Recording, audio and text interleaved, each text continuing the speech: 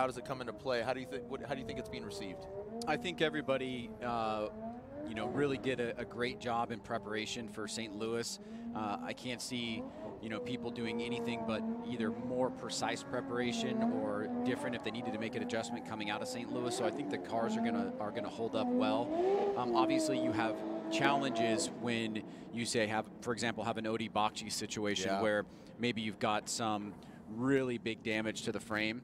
Yeah. And it's got to be pulled out, or something along those lines, or you detonate your second engine and you don't have anything to go with. Those are going to be problematic because the turnaround is so quick. But I think so far it's been a real test for people. But we've seen the guys, you know, like everything this year, adapt. And do what they need to do to get this done and try to get this 2020 championship in the history books. Yeah. Because it's definitely going to be, you know, part of history. This will be hopefully something we don't ever have to do again. Right. That's right. Yeah. I think that's great insight coming from the Formula Drift founder and co-host. So as we get prepared here, our three judges, Chris Ewell, Brian Egger, and Ryan Lantagne, criticizing, critiquing, and judging Formula Drift. Top 16, round 3.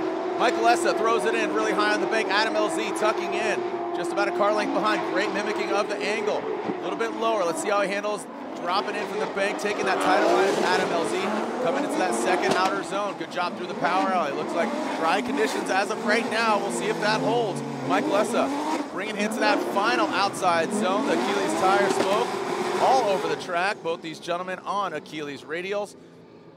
The official tire of the Link Engine Management Pro 2 Championship. That was a great battle. Yeah, after last year with Adam LZ, I certainly felt that he deserved to be in Pro 1. And, you know, after a shaky start in St. Louis, we're starting to see him get a bit more settled here. I mean, look at that. That's a champion that he's going up against in Michael Essa, doing a pretty good job on proximity. Comes down a little bit lower on the line, has to make an adjustment, so makes a mistake there. But Michael Essa does as well. He makes a little adjustment there, not as big. He is able to fill that second outside zone and also the third, and then keep it nice and smooth here. But that gives an opportunity, as Michael Essa does a great lead, for Adam LZ to kind of chase him down. We know that great chases always come about because of quality leads. And that's where you see that little mistake there by Adam, and the slight one there by Michael Essa as well. But overall, Essa had a solid lead run. It was really smooth and consistent. And this final transition here was equally smooth and does fill the majority of that final and fourth outside zone. Yeah, I really liked Michael Essa's transition from the second outside zone into the third, that power alley. Really snappy. Michael Essa just very smooth, and surprisingly, as smooth as he is, he's one of the fastest through the entirety of the course. So this is going to be interesting. I think he's really going to be chomping at the heels of Adam LZ. And Adam, I think, is going to be really comfortable here out front, getting the fresh air. Let's see how LZ handles it. Again, his first ever top 16 in pro competition, going against, like you said, Ryan, a former champ. LZ initiates really high on the bank. Look at Michael Essa sweating him right now, dropping into that power alley. Now, oh man, that smoke really getting Essa's face. Oh, and a massive mistake there by Michael Essa. And I think he was blinded by the smoke. Like I said, that Achilles tire smoke, some of the thickest here on track. LZ dips just barely a tread of that Achilles tire into that last outer zone, Ryan. But that was a big mistake, both of them. You know, LZ had the mistake on the inside. Now Essa really big on the outside, but some great driving to kick off top 16. Yeah, let's take a look at this again here. Really interesting battle between a former champion in Michael Essa and a rookie in Adam LZ. Here comes Essa pouring on the pressure, but he gets a little bit too far inside here, and then he has to fall back, and like you said, maybe gets lost in the smoke. Here it is from another angle once again. Super close, has to angle up. There's the smoke cloud, and he goes a little bit too far, almost 3 tires off, loses some ground, but a wide swing right there by Adam LZ allows Michael Essa to catch back up and close the door for the remainder of the run. LZ makes a slight mistake by not getting into outside zone number 4. So we saw some mistakes back and forth, and this is a close one here, Jared. Both drivers with a couple of errors that the judges can point out. Does it put the direction of the judges' vote in one way or the other? We will find out here shortly, as Adam LZ gets his first top 16 berth against Michael Essa. Really hard to digest this one, man, because, yeah, I like the side-by-side. I was going to request that myself. Side-by-side overhead, okay. Weird flex, but okay. As the BC Racing custom coilover instant replay. Michael Essa on the right in the lead, Adam LZ on the left. Slightly different angles here, but you'll kind of see how they both deal with the bank. As Essa made that adjustment, goes way off course there. He had so much angle in his car, he still kind of kept those front 2 tires on, but had he had less angle, it might have been 3 tires off, an even bigger mistake, but it did cause him to fall back, and luckily Essa's got that grip. On the other side, you saw Adam LZ kind of drop down on the bank and make that big adjustment before coming into outside zone 2 in his chase. So is this a justifiable one more time, or do the judges have enough to go off here to point it in the direction of Michael Essa or Adam LZ? Yeah, I mean, I see Ryan Lantain over here. Ryan Lantain, is that your name? Ryan Lantain here, really just analyzing both runs, and that's a very difficult battle there to judge. They both had mistakes. I think Adam LZ is gaining a lot of confidence here, going from 32 into 16. And you know, when you drive against a high caliber driver, you're going to rise to the occasion. So Chris Ewell says Michael Essa. Ryan Lantain says one more time, and Brian Eggert says Michael Essa gets the win. Now, Lantain, you have your headset on, but you sided with one more time as opposed to Essa, but Essa gets the win. Yeah, so Essa did drop 2 tires at outside zone 1, but if you look at Adam LZ's chase, he also dropped 2 tires just before outside zone 2. He dropped front tires, whereas Essa dropped rear tires. And I think what the guys are really going to put a lot of weight on is the fact that Adam LZ was low on outside zone 1, near the end of it especially, and he had a bit of a lift there that may have affected Michael Essa pretty seriously. Yeah, so I'm getting the wink and the gun from Chris, so I believe that, and a thumbs up from Brian. So that was the reason they went that way. And yeah, so that's what it is. It seemed like a really small lift, though, and even in top 32, I felt like we saw that from Ryan Turk. I mean, the smoke signal really shows you the brake. Speaking of Ryan Turk, he's up next, but he is up next. That helps. Yeah, a lot of the drivers have been struggling with that grip change from outside zone 1 to outside zone 2, and you can still see there is a patch of moisture down there that we just can't get rid of today, it seems like.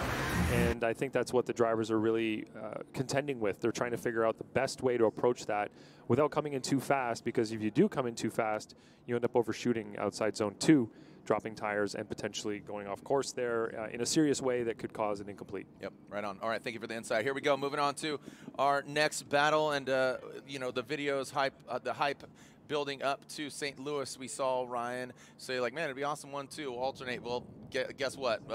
One of these vehicles could advance on, or is advancing on. One of them, their round is done here after this battle and the culmination of the 2 runs. So Frederick Osbo will lead behind the wheel of his Rockstar energy drink Toyota Racing Toyota Supra, and Ryan Turk behind the wheel of Freddie's former vehicle.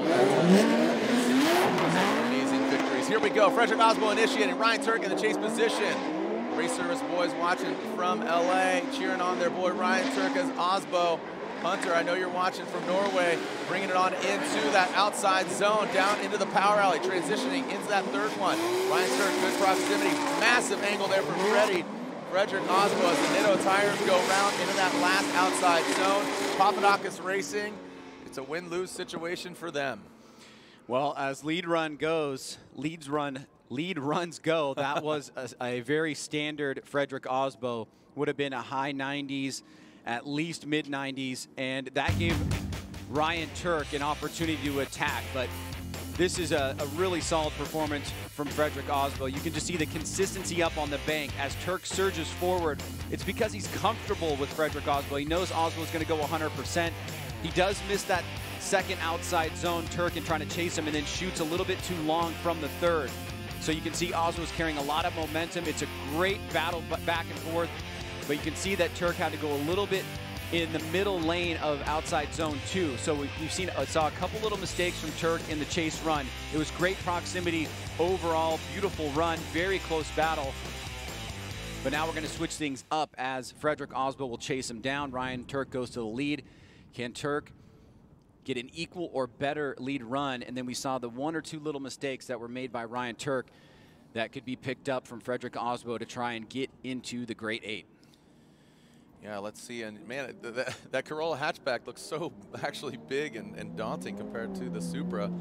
But let's see how they handle the bank. So Ryan Turk will lead coming out of the chicane, initiating. Ryan Turk really high out of the gate. Wow, look at Frederick Osbo just gaining some ground. These guys absolutely ripping through. Let's see how they handle coming into the power rally. Tighter line for Ryan Turk, gets all the way out to that second zone. Frederick Osbo diving up, throws it right to the side of Ryan Turk. Are you kidding me? Woo! Oh, doctor, look at this. Absolutely phenomenal chase run, but a solid lead run from Ryan Turk. Ryan Sage, how did Frederick Osbo avoid contact with Turk? I'm absolutely baffled. He's wow. He's really that good. I think that's what it comes down to. And when you have a Papadakis racing machine that is built flawlessly on both sides of the card here with Ryan Turk and Frederick Osbo, this is what you can expect to get. Beautiful lead run here by Ryan Turk, smooth sailing through the big bank, but Osbo not letting him get away, keeping that angle and the line pretty consistent. He also gets a little bit shallow on that second and third outside zone, but I think it was better than Turk. And then right here, he gets super close to Turk without making contact. Turk pulls a beautiful line to that final outside zone, kind of bettering Frederick a little bit there. Here it is from above as Osbo keeps the pressure on. Look at the mimicking here. This is really important as the chase driver to mimic that lead. And there, Osbo makes a slight mistake on 2 and 3. Yeah. But it may have been better than Turk overall. But right on that inside flip, he really put the pressure on, but it cost him an outside zone 4. So great back and forth. And of course, we're seeing the side-by-side call from the judges up here. I love seeing the different angles here. And yeah, Ryan Lantain and the judges are requesting, you know, Brian Egger and Chris Yule, they're all requesting side-by-side replays. And I think getting that overhead view from the drone, you really saw, and it was sensational. I'm not taking anything away from Freddie, but I think that he compromised, and again, give and take is what I heard Lantain say. Basically, you know, take away filling those zones, but give him some amazing proximity and some accolades here as we walk through the side-by-side here once again, Ryan. You can see Ryan Turk, you know, in the lead on the right, and then Freddie leading on the left. Lantain, walk us through. What are you seeing? Well, what I saw from Freddie in his lead was that he left outside zone 2 pretty late and got into outside zone 3 really late. And Frederick, from the overhead view, really overshot outside zone 3, dropping a tire there and causing Ryan to do the same in the chase. And that was a big error from him there. He really missed 2 and 3 almost entirely because of that. But he did a pretty good job everywhere else. And, you know, sometimes we get a little carried away with one area of super high proximity. Osbo's proximity overall was good, but I don't know if it was way better than Ryan's overall, but he did dive in on inside clip 1, so that was kind of like an exciting area. But they both made errors in different areas on the track. They both had a good outside zone 1. Turek did leave it where it ended, but he dove down closer to the yellow line there on driver's right. So the BC Racing side-by-side, does that open up any more clarity for you? Yeah, I think so. I mean, I'm you know, I'm kind of leaning one way. Okay, don't keep it quiet until the scores get put in. Shut your mouth. Shut your mouth. As Chris, hey. You know what? Hey, back off, bro. Back off. Here we go. Slide him left for Freddie, right for Ryan Turk. We got one more time from Chris, and there it is. They are going one more time. Yeah. And Egger, it's unanimous. One more time all around. It is unanimous. Wow, you guys actually agreed. Go figure. Yeah, that's worth seeing it one more time, though. Yeah. It's a high-level battle, but they both still have opportunities to improve. They did make errors in the lead and the chase position. There was really no way to say that one driver won either position fully, and there's definitely no way to say that one driver won both positions overall. So got to see that one more time. Yeah. Yeah, it looked awesome. So, all right, let's quickly throw it down to Lorette Nickel, who's with Odie. Hi, Jared. Thank you so much. Odie, we just wanted to check in, see how everything is coming together for you. Yeah, it's coming together as good as I could have ever hoped. There's so many people that jumped in and helped out. Everyone at Falcon, even guys from Matt Field's team. It was just really nice to get everyone to help. And literally everyone that jumped in had tools in their hand, and there was enough stuff to do for everyone that jumped in. So really cool vibe out here for sure. And we got the car together. We had a backup plan, and we used it. The supercharger, things are so bent that I really can't run the supercharger right now. So we had a backup plan, a tune that runs just more nitrous, no supercharger, and it worked. So, you know, we made a few more tweaks based off of what we learned with Dean Carney, and I think it's up to me now. So the team did a good job. Now it's all in my hands. Okay, Odie, thanks so much. Thank you. Guys. Thank you, Lorette, and good luck to you, Odie. Again, running that nitrous. Put some laughing gas on it. This should be fun. These guys definitely party here on off track, and now they're going to be partying on track. Chris Forsberg versus Matt Field. You see the stats here. Again, Nissan versus Chevy. And these guys definitely have a lot of respect for each other. I expect really some fun, exciting driving here. And Matt would love to take down Forsberg here in Seattle, as Chris Forsberg will lead in the NOS energy drink. Nissan 370Z. Matt Field behind the wheel of his Falcon tires, Drift Cave, Pedal Commander Corvette. I'm sure the Fields, his mom and dad and sis, are cheering him on right now. I think Matt. I think there's a timeout here because Matt wants to do some burpees or something like that because he's been working out a lot. I'm joking, obviously. We have another banner. Just want to make sure it is secure up there, up on the bank. So again, securing the banner. Yesterday we had one rock loose during Pro 2. So those things definitely get whipped. So there is our Formula Drift staff. So we'll take a quick commercial break. We'll be right back as we fix up the banner, and we'll continue on with the action. There we are looking at Ryan Turk as he moves on, or sorry, he does not move on. He moves on to it one more time. We'll be right. Collect them all. All right, here we go. Chris Forsberg will lead. Matt Field will give chase. Let's send it. They have exactly the same points in the championship right now. Oh, that's right. Yeah, thank you for reminding us that. Here we go. Forsberg across the nose of Matt Field. Quickly get into the side of Chris's car as Matt Field high on the bank. Look at this. Let's see how they handle the power alley. Forsberg hanging it out to dry. Coming into the power alley. Quick little yank of the brake. And then Field drops right in. Wrapping it right around that front clip. Into that final outside. Oh, it looks like Forsberg comes up short. Grab another gear, Gary. That was a thing of beauty up until that point by both drivers. Extremely well executed and so close together. Beautiful job on the Mimic here. Look at Field diving in right out of the gate, getting super close, challenging Forsberg. Chris, nice and high on the bank. Look at the front wheel above the white line. Field just a little bit lower. Now Forsberg coming down off the bank into OZ2. Hits it nice and deep. Right in that section, right after the decel zone. Matt a little bit more on the middle line. Gains proximity by doing that. Just tapping that inside clip. Now let's see what happens here. Oh, there may have been some contact there.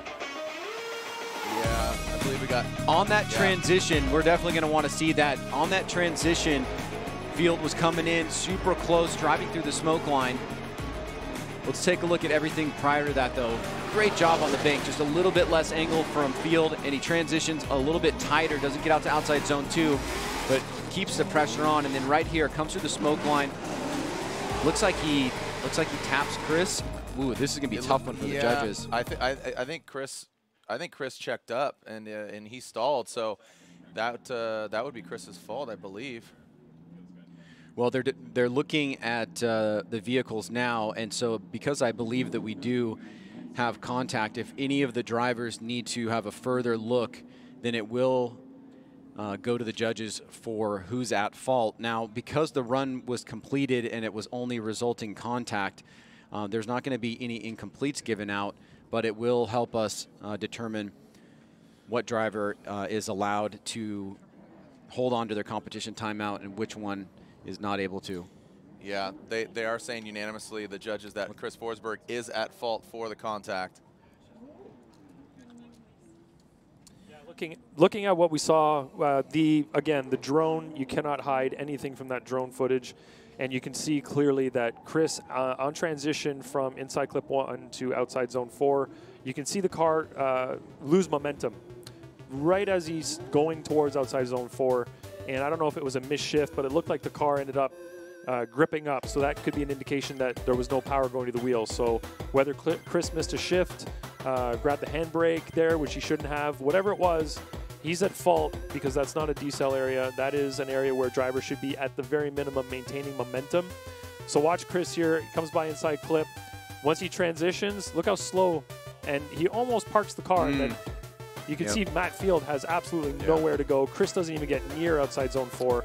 And then they both drive pretty much straight over the finish line, kind of doing a rolling burnout. So that's absolutely on Chris. Now, in terms of judging, it's basically, it's just a calculation in the overall, right? Because you're not really, because they both straighten going over the finish line. And if Chris is the one that straightened because he's in the lead, he drove straight over the finish line. See, you know, that's going to come down to each individual judge, how strictly they're going to judge that. But in my eyes, that looked like after the park, Chris had lost all momentum, and there was no way to keep drifting through the finish line. But he is going to, you know, he's got enough power there clearly to smoke the tires over the finish line. Show us what you're talking about on this shot here. So right here, Chris does that kind of park situation. He then gets impacted, and then look at his front wheels now as they straighten up, because there's no way he can maintain an angle. So he's pretty much burning the tires in a straight line over the finish line. So that would be an incomplete from him. It could be considered an unchaseable lead as well for parking in that situation. So the judges here have multiple routes, if you will, to take in terms of giving Chris Forsberg an incomplete in that situation. Gotcha. All right, let's move on and move back, I should say, to the one more time between Osbo and Ryan Turk. So Freddie Osbo and Ryan Turk, both Rockstar, both Toyota, but only one can be a winner. And really close on that first battle. Again, some really amazing moments, but I would say the compromise of Freddie missing the outside zones to get the proximity, we don't want that. Also, Ryan Lantain bringing up that, you know, Turk comes off of the bank a little higher and this is a decel. So we definitely want to see these guys step it up, refine it like fine wine. Here we go, Frederick Osbo. Really high behind the wheel, got Rockstar energy drink, Toyota GR Supra. There you go, good proximity, filling that outside zone. There goes Freddie. Now Ryan Turk does the same on that third, really close, good chase job, but Ryan Turk does miss that front clip. Now let's see, oh boy, Ryan Turk transitioning and really, oh man, I want to look at that again. I was looking at the screen and it didn't have the exact shot. It was getting real smoky for a second too. Sketch ball. All right, let's take a look at it again. We'll take a different look here, Ryan. Well, this is certainly a different start than the first battle. Let's take a look as Osbo initiates. Here comes Turk once again. You can see he's starting to reel in Freddie, but a little bit less angle. And then Freddie comes off the right time on OZ1, getting into OZ2. Here he goes, deep. This time, Turk follows him out, does a much better job, but he's going to swing a little bit wide here and miss that inside clip, as you said, Jared. And then right here, it looks like he was coming up super fast on the back bumper of Osbo, and then pushes out a bit too wide and actually goes almost completely off course. Yeah. Not a good line. And it seemed that it was reminiscent of me, or it was reminiscent of St. Louis for me, you know, where you saw Chelsea Denofa really take that wide line and then tighten it up. And seemed like Turk took that wide line and stayed wide, didn't tighten up to the front clip, which threw him off when he transitioned over. It just beelined towards that wall, so he kept it off the wall. So definitely interesting line there. And just looking at the standings right now, Frederick Osbo, 32 points behind Ryan Turk. He's sitting in 4th place, so it just shows you how big of a battle this is. Yeah, all right, here we go. Ryan Turk, shout out. Please McFarland, tune it in. Let's send it. Here we go. Ryan Turk initiated. He's out front. Frederick Osbo giving that chase. All Toyota, all Rockstar. Who's going to be the highest Rockstar here? Moving on. As Ryan Turk brings it on into that second outside zone, transitioning now. Ryan Turk really needs to show up. He went off course, tightens it up to the front clip, as does Freddie. Now, like I said, Freddie did have that good proximity on the first battle, but he is filling his zones. Fails to get to that final outside zone, but definitely very exciting here. Oh, wow. The left wheel was, oh, wow, I didn't even see that. Oh, wow. Oh, there we go. The judges were saying that Osbo's left rear wheel was broken the whole time. Now, we won't see it from the drone here, but this will give you an idea of just how close Osbo was attacking on the big bank. Backs off for a second as Turk clears outer zone 2 and 3, does an incredible job there. And then through the inside clip, this is where we saw Turk fall off in his run. Turk this time around hits that outside zone. Osbo's on a slightly tighter line. But obviously, we're going to be looking at the totality of these two runs and the mistake that Turk made. Did Osbo make something similar in his chase? I'm not seeing it so far, but let's see if we can see the left rear of what the judges were pointing out. Oh, yeah. Oh, yeah. Look at that thing rocking around. Oh, wow. Yeah, Holy look at cow. that. That is crazy. How he held that together is unbelievable. That's why you guys are judges. You picked that up. We're just like, wow, look at the smoke. No, I'm kidding. So, yeah, Obviously, I don't can't see it with the black wheels. You can't really see it, but there's that one Look at little the shot attitude of the there car. where you could actually see it kind of bending outwards. Yeah. And it was certainly ratcheting around. The fact that he made it through that run was pretty incredible, Yeah. if that's truly what happened. Yeah, he had. You could see it cambered out. You could see the attitude of the vehicle, especially going to that final outer zone. The attitude of the car is rocking and rolling. So here we go. Do we have a winner? Slide him left for Osbo, right for Ryan Turk. And it looks like Freddie Osbo, the Norwegian Hammer, gets the victory unanimously and will move on to the Great Eight. A great effort. Round of applause for Ryan Turk. You know, getting second and third last weekend. Frederick Osbo, or not last weekend, but last round of 1 and 2. And then Frederick Osbo getting the victory at round 1, the inaugural round 4, the 2020 season. But man, unbelievable battle there between the Rockstar Energy Drink Toyota racing vehicles. But Frederick Osbo advances on. Ryan Turk will be back tomorrow for round 4. So the consequential battles continue to stack up here, and here's the second half of the Matt Field and Chris Forsberg battle. Obviously, we heard from Ryan Lantain. We also were confirming, or did confirm, that the other two judges gave fault to Chris on that final approach to outside zone number 4. So the second half of this battle here certainly going to play a big role in who moves on into the Great Eight, but it does look like it's leaning in the favor of Matt Field, at least at the present moment. Celebrating 17 years of Formula Drift this year. I was just thinking, man, 20 years and 3, that's crazy. 3 years, 2023. Just thinking about all the memories and all the tires burnt here at Evergreen Speedway. Let's alternate the order. Matt Field will lead. Chris Forsberg giving chase. The second half of this battle, like you said, Ryan. Forsberg at fault. You wonder what went wrong. Did he fix it? Can he fight back? Who's moving on to go against Frederick Osbo? Field initiates really hard into that bank. Nice job by Matt Field pulling away that supercharged Corvette. Now let's see how he handles the power. Oh, look at this. Looks like Matt Field. What happened there? We have contact with a wall. Let's take a look at that again, but Forsberg gets thrown off. Forsberg might have gotten a little bit of a gift there, but I'll tell you what, Forsberg has had tons of contact today between, you know, earlier we saw him go against Tyler Nelson. He hit him, he hit the wall. Here we go. You know, Field gets into the other side of this thing. I mean, man, is it going to be around to do battle tomorrow? The immediate question is going to be whether or not the contact from Field to the wall had anything to do with Chris Forsberg going off course. That is going to be the question that the judges are going to want to answer here. Here's Field making contact with the wall. We got it from the first angle. Here's the second. You see it more deliberately there. And then that little checkup there. So this just keeps getting more interesting. So we have, can't help but chuckle, right? We have an error from Chris that was decidedly so unanimous by the judges. Now we've got an error in the lead by Matt Field, and the open question, and let's bring Ryan in here, at least at first pass. Are you seeing anything there that affected Chris going off course by what Matt Field did? Yeah. You can see that is clear right there. Yeah, you can see Field lifting because he knows he's getting to the wall, and then once he taps the wall, the front end goes into a bit of an understeer situation. The car straightens up, and then he gets back to angle. But in that case, Forsberg is still coming in at full tilt behind him, trying to maintain proximity. So you can see Field actually kind of angles the car there in anticipation of that hit, and he also lifts. And that's a pretty big decel at the end of outside zone 1.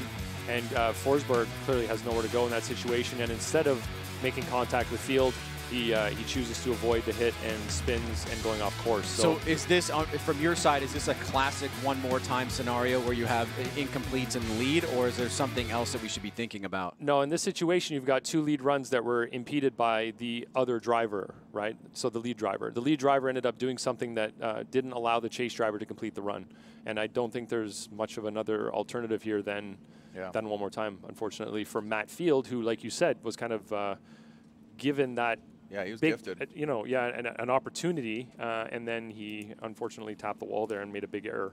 By the way, shout out to the drone driver, man. Like the drone pilot, excuse me. Some not only artsy fartsy cool shots, but also becoming the fourth judge, man. That's you cannot lie. Yeah, here we go. So slide him left for Forsberg, right for Field, but I think we know the outcome. OMT, one more time. Man, a lot of one more times here, and I think that's a sign of seeing the track in its ideal conditions and drivers pushing and going for it. You know, between Turk and Osbo. And yeah, I mean the judges. You know, it's a tough decision, man. Do not envy these judges. That one I don't think is as tough because it's just a matter of following the inferences, right? You have two incompletes in the lead. That's a one more time, right? The problem is that Field kind of gave it to him. Yeah. All right. So as we wrap up that battle, or not wrap it up, but clarify one more time. Lorette Nickel is with the former champ and winner of round one, Freddie Osbo. Jared, thank you so much. So your team just told you that you pulled a thread. The judges noticed that your back left wheel was wobbling. What was going on? Yeah, good question. First and foremost, badass battles with Ryan. Mad respect for the guy. And this is obviously some cannibalism going on in Papadakis Racing right now, us going against each other, Ryan and Jonathan earlier, and two super clean battles. We ended up taking the win, but not before we did the one more time battle. And I felt coming into the second corner in the first run that something was off in the right rear. Didn't tell the guys, but did the second run, came into the corner again, and I was like, holy crap. The whole right rear assembly was loose. And I think what it is that at the end of the track here, there's a little bit of a jump. And back in 2011, I loved to jump that place. We actually have some photos of the car with all four in the air. And I've been jumping again today, and I probably broke something back there. The boys are on it. We'll get it ready and ready for top 8. Okay, Freddie. Thank you. Guys. All right, thank you, Lorette. Yeah, stay off the jump, bro. They're not rally cars, so yeah, I'm sure Stefan's like, stay off the jump.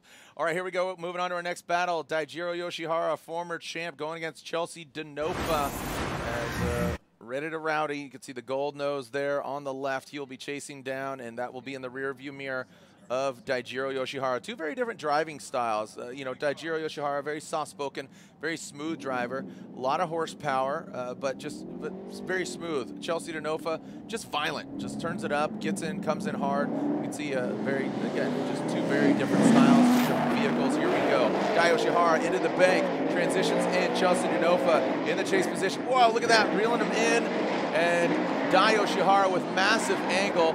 See how they come into the power alley into that second outside zone. Both of them filling it up. Chelsea Denofa lunging towards the BRZ. You can see that gold nose just blending in with the gold wheels of Dai Yoshihara.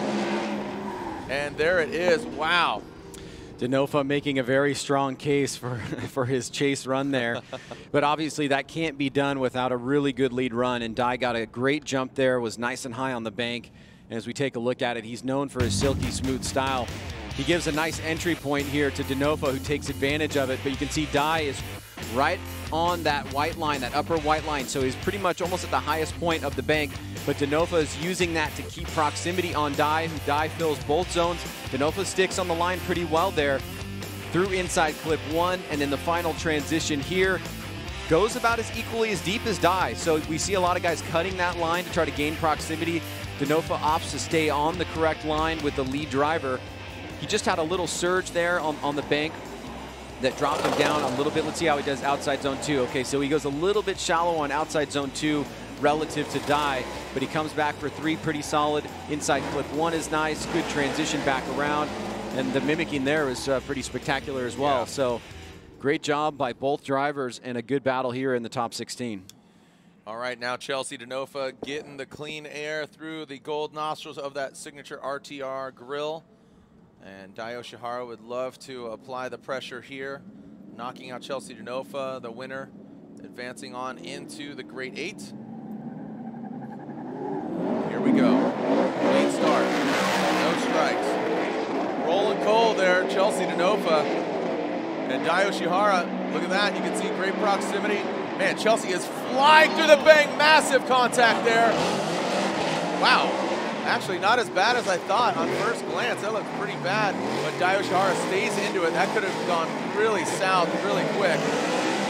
as Chelsea powers on through. I think it was directly wheel to wheel. Yeah, yeah. You saw Dai Yoshihara. It looked like his bumper just bounced up and then bounced back. Let's take a look at it again. Definitely want to get the drone shot here with the BC Racing instant replay. Well, here we go. As Dai approaches, he is reeling in Denofa here, getting super close, and then right there. Wow, yeah, wheel to wheel. Ooh. And Denofa, it's the second time he's been hit today. This angle right here is going to really give us a lot more fine-grained detail. Yeah, he just rolls right on the tire. So kind of avoiding maybe some big structural damage, and it's amazing that Dai was able to get back in it. So obviously we know what has to happen here. The judges are going to sit down and determine fault. Was Denofa, oh, there might have been a little lift there from Denofa. Oh yeah. Yeah, we'll get a drone shot here momentarily. You know, we are telling these chase drivers, be as close as you possibly can, and a lot more attention is being put on the lead drivers in terms of their responsibilities and what they're supposed to be doing. So the judges are asking for the drone replay, of course. They want to see if there was any kind of lift or any slowdown.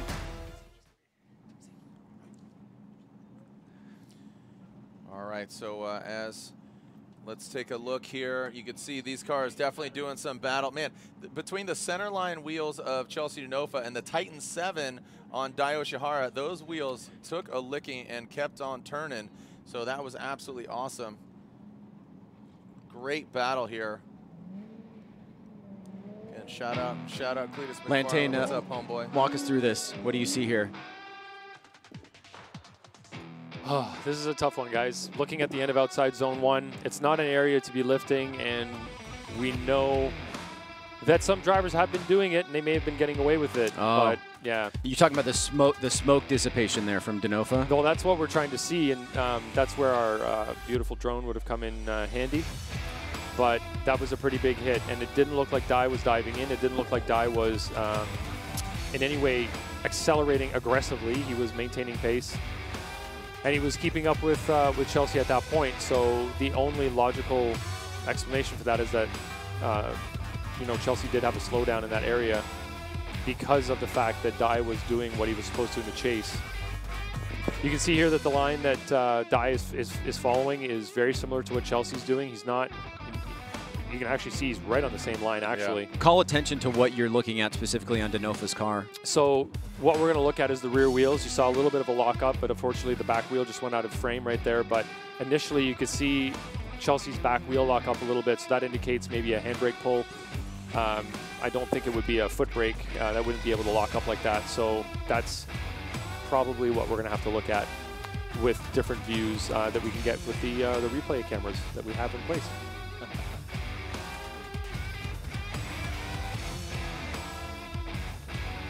Yeah, really aggressive battles, and this is what we've come to expect, especially here at Seattle.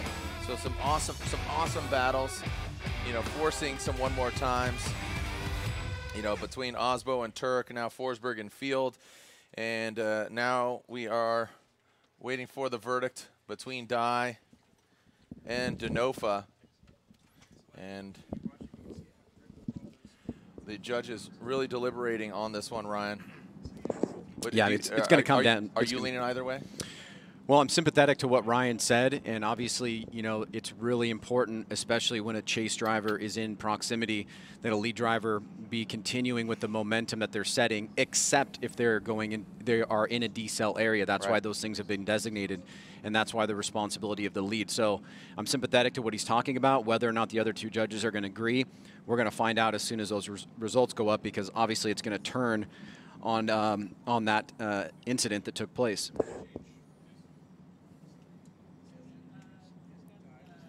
So we are waiting for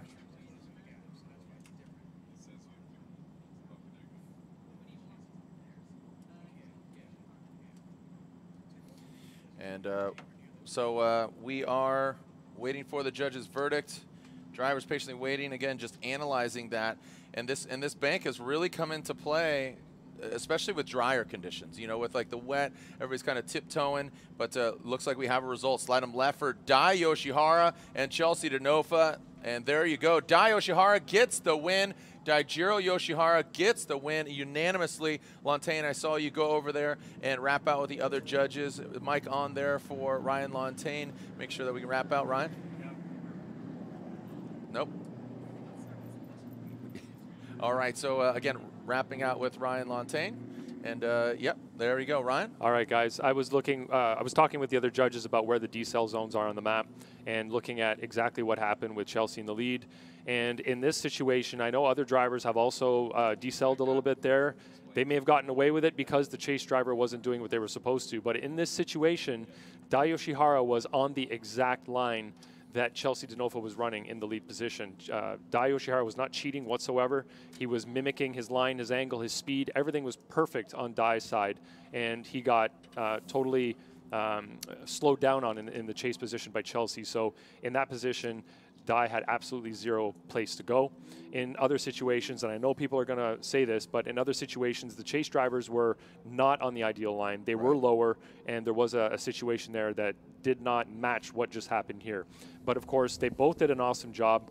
Dai had a killer lead run. He was on his marks everywhere. His chase was lining up to be phenomenal as well. I don't think I've seen a chase driver follow on the exact same line like that all the way around outside zone 1 without cheating the line or angle. So that was phenomenal from Dai, and that's what we're looking for in the chase position. Just unfortunate that Chelsea did a slow down up there and not down a little bit lower where the decel zone is on the map.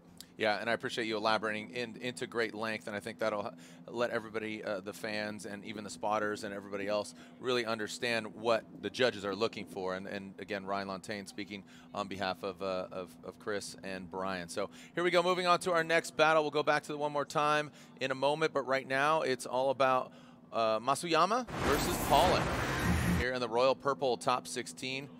Wataru Masuyama from Japan behind the wheel of his S15. Justin Pollock getting here as he went one more time against Rome Charpentier. A great battle there. And here comes JTP. See how they handle it. JTP quickly separating himself from Masuyama. And Masuyama not even on the same playing field right now. Can't catch up as Masuyama driving his own line. JTP feeling all of the outside zones. Well executed, big angle there. And there's the signature Pollock flick. And they cross the finish line, Ryan. Yeah, Masuyama not much of a factor there in the chase. Justin Pollock got a really good jump out of the gate and really didn't look back. So Masuyama's got his work cut out for him here. He's going to have to come back with a strong lead. But we've noticed that Justin has been really strong in his chase run. So you have to imagine he's not going to let Masuyama get away. But here's that big gap. And we're talking about 6, 7, maybe 9, almost 10 car lengths by the time we get to 3/4 of the bank. And then he still is going deep into second and third outside zone. So he's not running away. He's doing the right thing that the judges are looking for. I think the simple fact is here is that Masuyama just did not get the appropriate jump out of the gate and didn't have the grip to catch up to Justin Pollock. Now let's alternate the order here. Masuyama and Pollock. Wataru Masuyama will lead FD rookie. And Pollock will be chasing him down. I think Pollock has a major advantage here, but going against Masuyama for the first time, this could be interesting. And it looks like we are clear to send.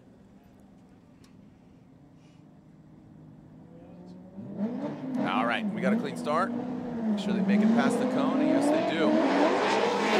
Let's see if Justin Pollock can get that proximity. Easy for me to say. Man, shredding down the track. Now let's see. Oh, Pollock sweating Masuyama in that second outer zone. All signs are saying Justin Pollock. One more outside zone for Justin Pollock, and a great execution there by Masuyama, but I think the first portion of that battle, Ryan, is going to be the key indicator. Yeah, the first half, you mean? Yeah. Yeah, that gap is really hard to overcome because if you're not a factor in the chase, it's really hard to put that into the calculus of winning in a round, especially against a driver like Justin Pollock, who's going to do this to you here and not let you get away, even though he knows that he's got a big advantage from his lead run. Masayama, great heart, putting it all together here, but unfortunately just too little too late because of that first run. Let's take a look at it overhead.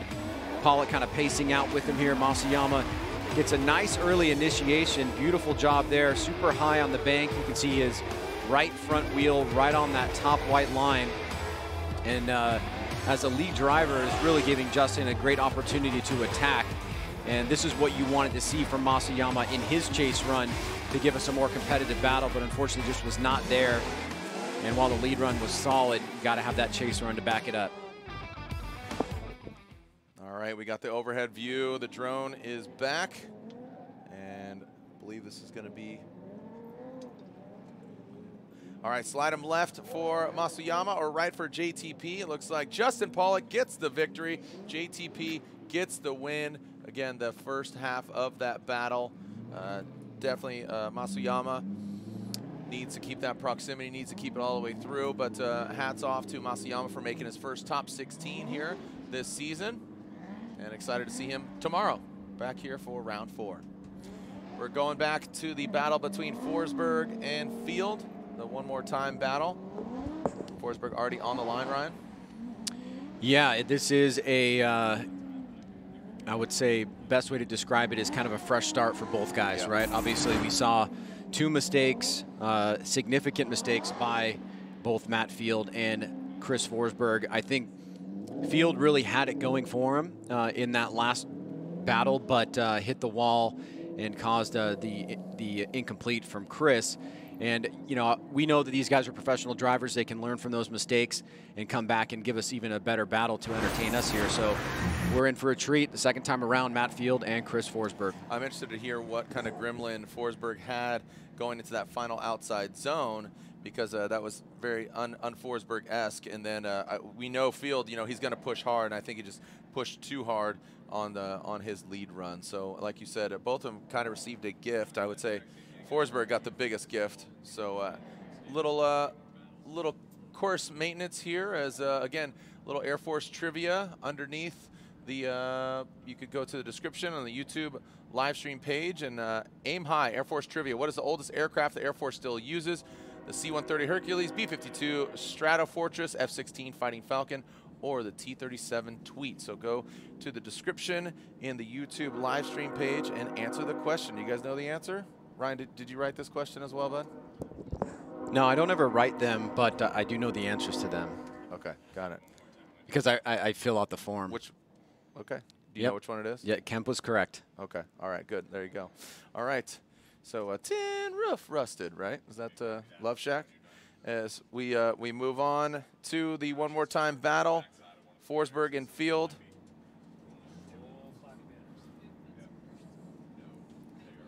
And man, Ryan, these poor guys, we're doing some track maintenance right now, but last time these guys got iced as well, so we had to back them up. So I'm sure they're getting iced once again. We have again issues with these banners just here with the moisture. The banners are attached by wood and those fasteners, and the banners just get absolutely rocked when the drivers are going past them. So it looks like we are clear to send. So, you know, with these drivers, you know, going through their minds, all those banners right there are attached to wood, and then the wood rots out. So here we go. We are clear to send. Let's send it, fellas. Forsberg out in front, Field in the chase position. The one more time battle. Forsberg initiates. High on the bank, you can see those banners being blown around. Oh, and Forsberg with a massive correction reinitiates. Some issues happening between Forsberg. Looks like he dips out, saves his car. Put the hand out the window. Yeah, he's just saying, I'm out. Oh, man, that could have been really hairy. Wondering what's going on there.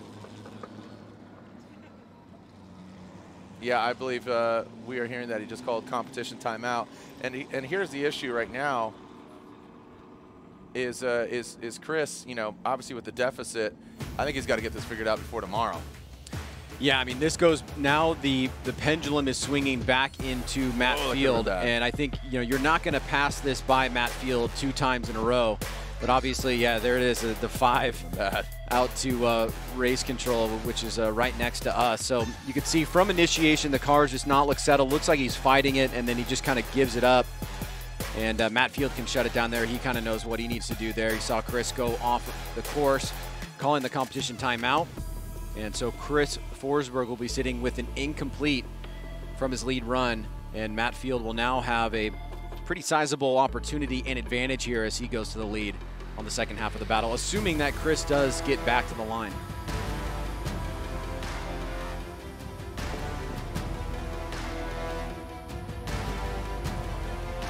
All right, so competition timeout is called, and not the spotter doesn't know what's going on here.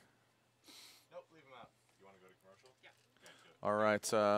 Well, we move out with competition. We'll take a short break here. Again, we'll be right back with top 16 again, and you can see he is still suited and booted.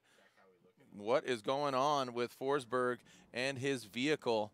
As you can see, it's definitely taking a beating.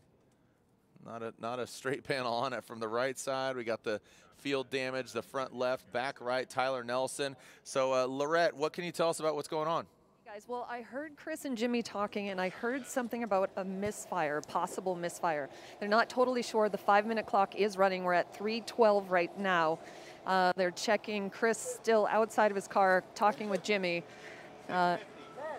Sorry, I'm trying to see what they have their hands on right now. So there isn't a lot of scrambling around the car. There's a lot of calm movements, but Jimmy and Chris both talking about what the possible problem could be.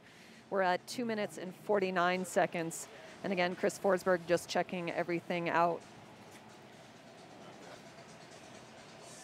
And let me see. Let me grab Kevin Wells and see if Kevin has any information, because since the guys are moving around the car, I don't want to get in the way. Hey, Kevin, do you know what the problem is?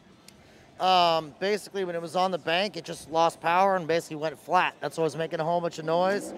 So they're just trying to diagnose and see what it is, but right now they don't really know what's happening. So just looking for problems. Okay, thank you so much. Now, I'm not sure if they're able to solve it right now with almost 2 minutes, 2:05 left. The hood is starting to go back on. Chris getting back in the car, so they don't seem to have found the problem, but, you know, Chris is a fighter, and he's going back to war. Guys? Yeah, we're up here rapping out about it, and you've seen a lot of, you know, the universal, like, I don't know, that dude, that emoji that has the kind of hands up in the air, that's what I'm seeing. And, you know, we're asking each other up here, Lorette, if do you risk it? Do you go out there and, you know, potentially throw it into the wall? Yeah. Or do you remedy it and come back stronger, forfeit, and come back stronger tomorrow? I mean, maybe, you know, you can go out into the burnout box and, you know, give it a whip around and then make a judgment in the moment, whether you go through with it or not. But, yeah, that's certainly part of the, I guess, decision that needs to be made, because we still have a whole other round tomorrow, as you said. Yeah. All right, looks like. So, yeah, it looks like they obviously will make the NGK competition timeout, 5-minute allotment. But the problem is, again, does he risk it? Here we go. Set up the next heat here. Vaughn Gittin Jr. versus Odie Bakshi. Speaking of unfortunate turn of events, Odie Bakshi's talking about taking the supercharger off, being NA, throwing some more nitrous at it, and you could obviously see, I don't see a belt on there, so I believe, yeah, he's going NA with a lot of spray. Well, I mean, it gives you an idea of the sophistication of the team to be able to make that kind of adjustment, right? To go from, he said, setup A to setup B. And who knows how it's going to perform, but obviously it's different than they intended. Here we go. Vaughn Gittin Jr. will lead. That Monster Energy Nitto Tire Ford Performance Mustang RTR ready to rock. Bakshi is our current points leader. Can he hold on to that lead? Initiated into the bank goes Vaughn Gittin Jr. No goggles necessary. It's not wet. You can see smoke is being created. Now coming down into the power alley. Odie Bakshi seems to be hanging on. Yeah, a lot of handbrake pulls, as I'm hearing Ryan Lontaine elaborate on this, as Vaughn Gittin Jr. comes into that last outside zone. And, hey, not too shabby for Odie Bakshi, who's definitely taking a couple hits. Not too shabby, but I think, honestly, he's probably at 85%. Yeah, right. Right? I mean, he would have been door-to-door on the big bank there and reeling in Vaughn just from what we've seen in the past. But Vaughn is putting down an incredible lead run. You can see Odie is on a shallower line, shallower angle. He has to kind of do that in order to stay in some relative distance to Vaughn Gittin Jr. But Vaughn is really doing almost everything you could possibly want from the lead driver out front to give Odie an opportunity to chase. He's throttling through outside zone 2 and 3, decelling in the right area, back on throttle through this inside clip. Odie is keeping pretty good proximity here, but you can tell he's fighting for this. He really wants to get close, but obviously the car is not 100% clearly, both aesthetically and from what he reported to us during the break. So I think Vaughn's got an advantage here, but you know, Odie could pull this one off if he's able to put down a good lead and force some airs on Vaughn Gittin Jr. in the chase. Yeah, I'm really interested to see how Odie goes out front and how he gets down. And you're right, Ryan, just going, you know, judging Odie versus Odie in previous, you know, St. Louis and even into last year, the Odie's chase runs have just become some of the best. I mean, I would say him and Osbo, percentage-wise, just seem to have just the closest proximity and consistency in the chase position. I mean, not taking away anything from other drivers, but, you know, between Osbo and Odie, they always seem to just rise to the occasions. But right now, here we go, Odie out front, Vaughn Gittin Jr. This might be a good opportunity for Vaughn to seize the moment and attack, as there we go. See Look the at difference? that, and there, that's exactly what I would assume he was going to do. Careful. Woo! Vaughn Gittin Jr. dancing with the devil being Odie, as we bring it into the power alley, exiting out, and Odie Bakshi's keeping it consistent, filling those outside zones, but Vaughn Gittin Jr. right there, shoving that chrome nose right next to Odie Bakshi's. Unbelievable. Well, that's pretty typical Vaughn Gittin Jr., classic Vaughn Gittin Jr. that we've known from many, many years of drifting, putting the pressure on as the chase driver against right now the series leader. This is a huge battle for championship implications. And with his teammate Chelsea Denofa going out, Vaughn trying to make up some ground in the championship himself. He's currently sitting right now at 13th place. This is a huge opportunity for him to capture some much needed points in round 3. And he may have been doing just that right here, especially towards the end, really putting the pressure on. So the bank was a great job in maxing or mimicking the line and angle and keeping that pressure on. And the duration of proximity here was also pretty consistent. And the judges will certainly lean towards that. If they have to pick duration over surging and backing off, they will take duration all day long. And so Vaughn did a pretty quality job there in the chase position. Yeah, that was absolutely impressive, and that's exactly what I thought Vaughn Gittin Jr. was going to do. But look, I mean, that was a great shot. Did you see that overhead? Odie Bakshi's car he was crab walking. Here we go, slide him left for Vaughn. Gittin Jr. gets the win, knocking out our points leader. Ryan, points being shaken up here quite a bit because, I mean, look, Ryan Turk went out. Odie Bakshi's went out. The other question is, Denofa went out, right? Because, I mean, they were up in the mix. The top 3 guys are out in the same bracket. Yeah. Is that right? All in the top 16? Yeah, in the same bracket. All in the top 16, so equal points for them. So they are going to be pretty tight. The 3 of them, Osbo, Field. Yep. And let's see who else we got. And Michael Essa in the top, and Dylan Hughes, Justin Pollock in the top 10 remain. Yep. Yeah. So things are going to get shaken up here. I like it. I like it. I love it. I want some more of it as Vaughn Gittin Jr. moves on. He will be going against either Kazuya Taguchi, or Dylan Hughes. You can see it over there. And then we still have yet to decide the Forsberg field. We'll see if he's 100%, but right now he is on a massive deficit. See if the car is up to snuff, but I have a feeling they're going to be tearing that thing down tonight.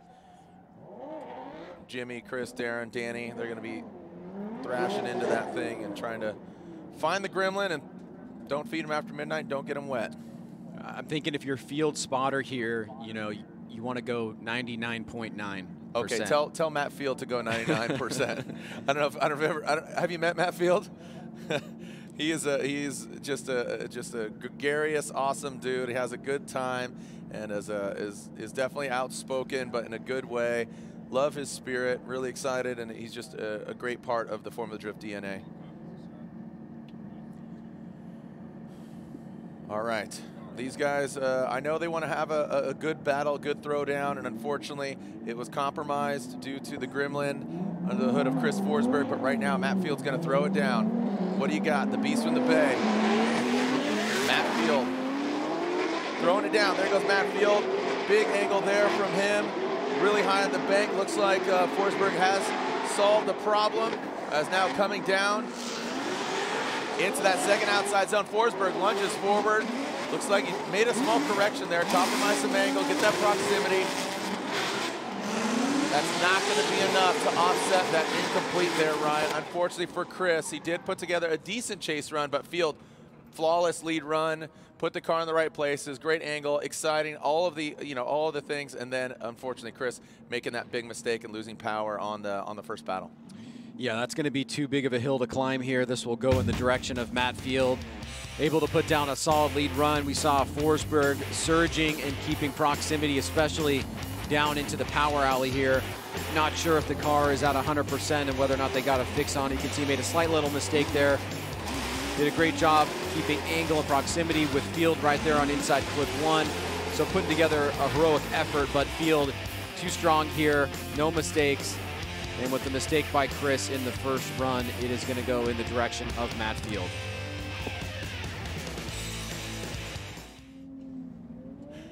And here we go, Forsberg and Field. Slide him left for Forsberg, or right for Matt Field. Feeling the wave, the heat wave, as he moves on, surfing his way into the Great 8. Matt Field will be going against Freddie. Freddie, Five Nights at Freddy's, as Frederick Osbo versus Field. Hull versus Essa. Dye versus JTP, and Vaughn Gittin Jr. against Ryan. He's going against you. Oh, cool. Yeah. I'll get ready. Yeah, get ready, bro. I was just going to say Field and Osbo, they meet again. Where did, oh yeah, that's right, in St. Louis, most recently. And yeah, there were some shots fired, dude. You saw Field just blap him. Had to jog your memory on that one. Yeah, huh? thanks. I mean, my mind's like an Etch-a-Sketch, dude. I draw the pictures and just shake it around, and then, yeah. Tomorrow I won't remember what we did today. The joke you made about that yesterday is still my all-time favorite, but you don't have to recall it now. You don't have to call it. It's just for us. It's just for us right here, right in between the plexi. All right, here we go. Our final battle of the Royal Purple Top 16. Speaking of Royal Purple, we got Dylan Hughes flying the Fast Orange and the Permatex livery here this weekend. He's going against Kazuya Taguchi in that Up Garage GT Radial S15. Shout out to the East 10 Drift fellas, rocking the AZ Rags graphic. Shout out to those boys. And we are clear to send our final battle of the top 16 in the Royal Purple top 16, I might add. And let's see what we get from Kazuya Taguchi out front. Dylan Hughes in the chase position. All right, coming out of the chute. Taguchi turns it up with that VR-powered S15. Dylan Hughes with a 2J Beamer. Oh, Dylan Hughes reeling him in. A little low here. Let's see how Taguchi comes into the power alley. Nice job as the GT radials go around, transitioning into that third outside zone. Look at Dylan Hughes chomping at the bit, throwing it in, nosing in, pushing that bumper out of the way. Maybe some contact was made there. Let's take a look at that again. Hopefully we got that drone shot. Don't see the drone in the sky, but hopefully we did. There was definitely some contact, yeah. No question, on inside clip 1. Good battle there. Good back and forth between these guys. Taguchi out front, nice and high on the bank. Here comes Hughes trying to reel him in. Slightly lower line, dipping down for just a second, but keeping that relative closeness there, surging as Taguchi gets through that decel area, then right into outside zone 2. Hughes misses it and also comes off outside zone 3 early. This is where the contact was made right there, and then that's where the bumper gets ripped off. It gets in front of Hughes. Luckily, it doesn't go under or get stuck in the wheels, but he did fall back there. So it was an aggressive tactic by Hughes that led to a little bit of a mistake that he's going to want to correct. I do see him from the drone moving back away from the hot pit, so I have to imagine this is going to be an automatic competition timeout. Yeah, we're checking. I mean, you know, I like the term rubbing his racing. I think that that was incidental contact, and I think, you know, you would have to call a comp timeout if you want to get your hands on the car. So, I mean, we're into the top 16. It would be a good time to utilize it for either of the drivers, but seems that Dylan is rolling here. I saw his spotter, his dad up here, but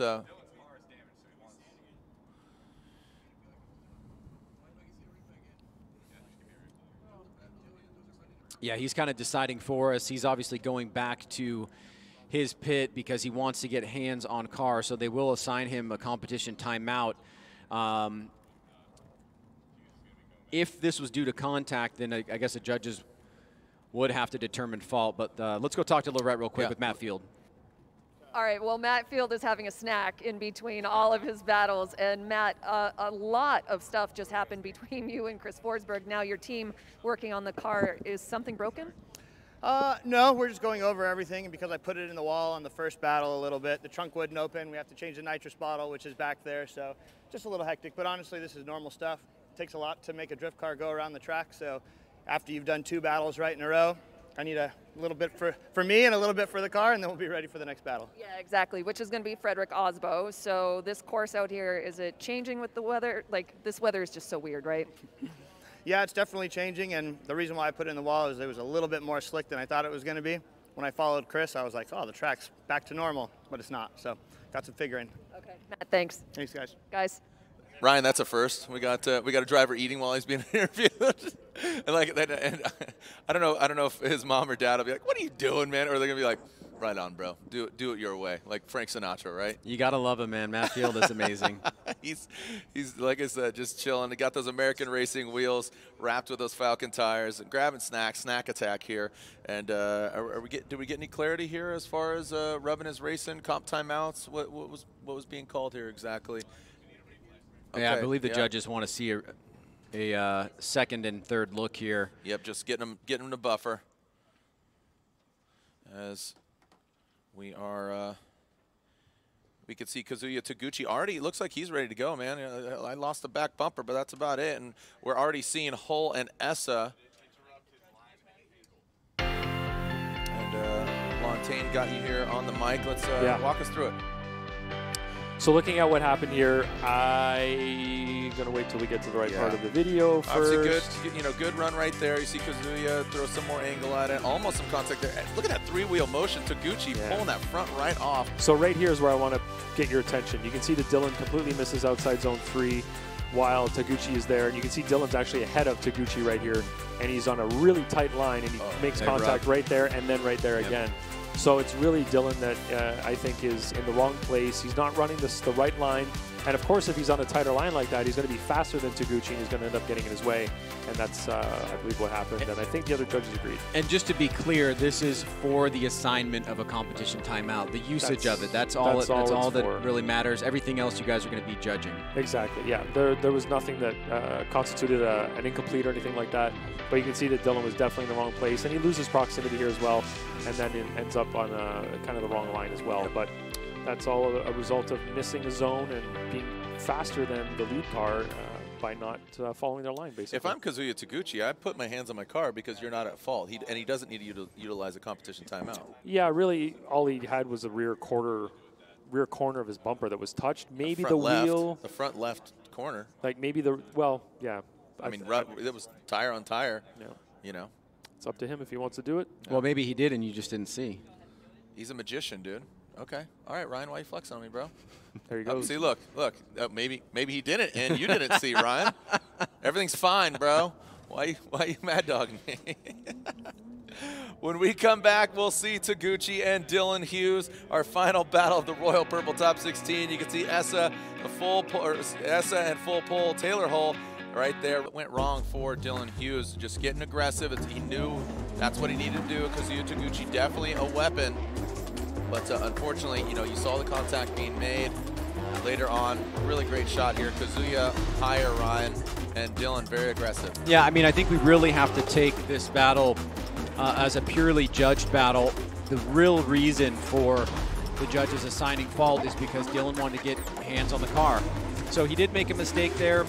Overall, it's a pretty solid chase, minus that mistake. And Taguchi had a good lead run. So we still have very much an ambiguous battle in terms of who it is favoring right now, and we'll see Taguchi now switch spots with Dylan Hughes going to the lead. Looks like, again, Dylan calling that comp timeout. Very smart choice on his behalf. Taguchi, I assume, went back to his pit, worked on it, got some hands on it, checked it out, make sure everything's running good.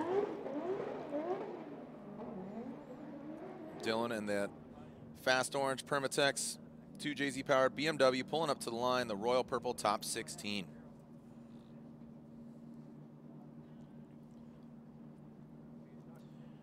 And getting the cameras affixed, and we are clear to send.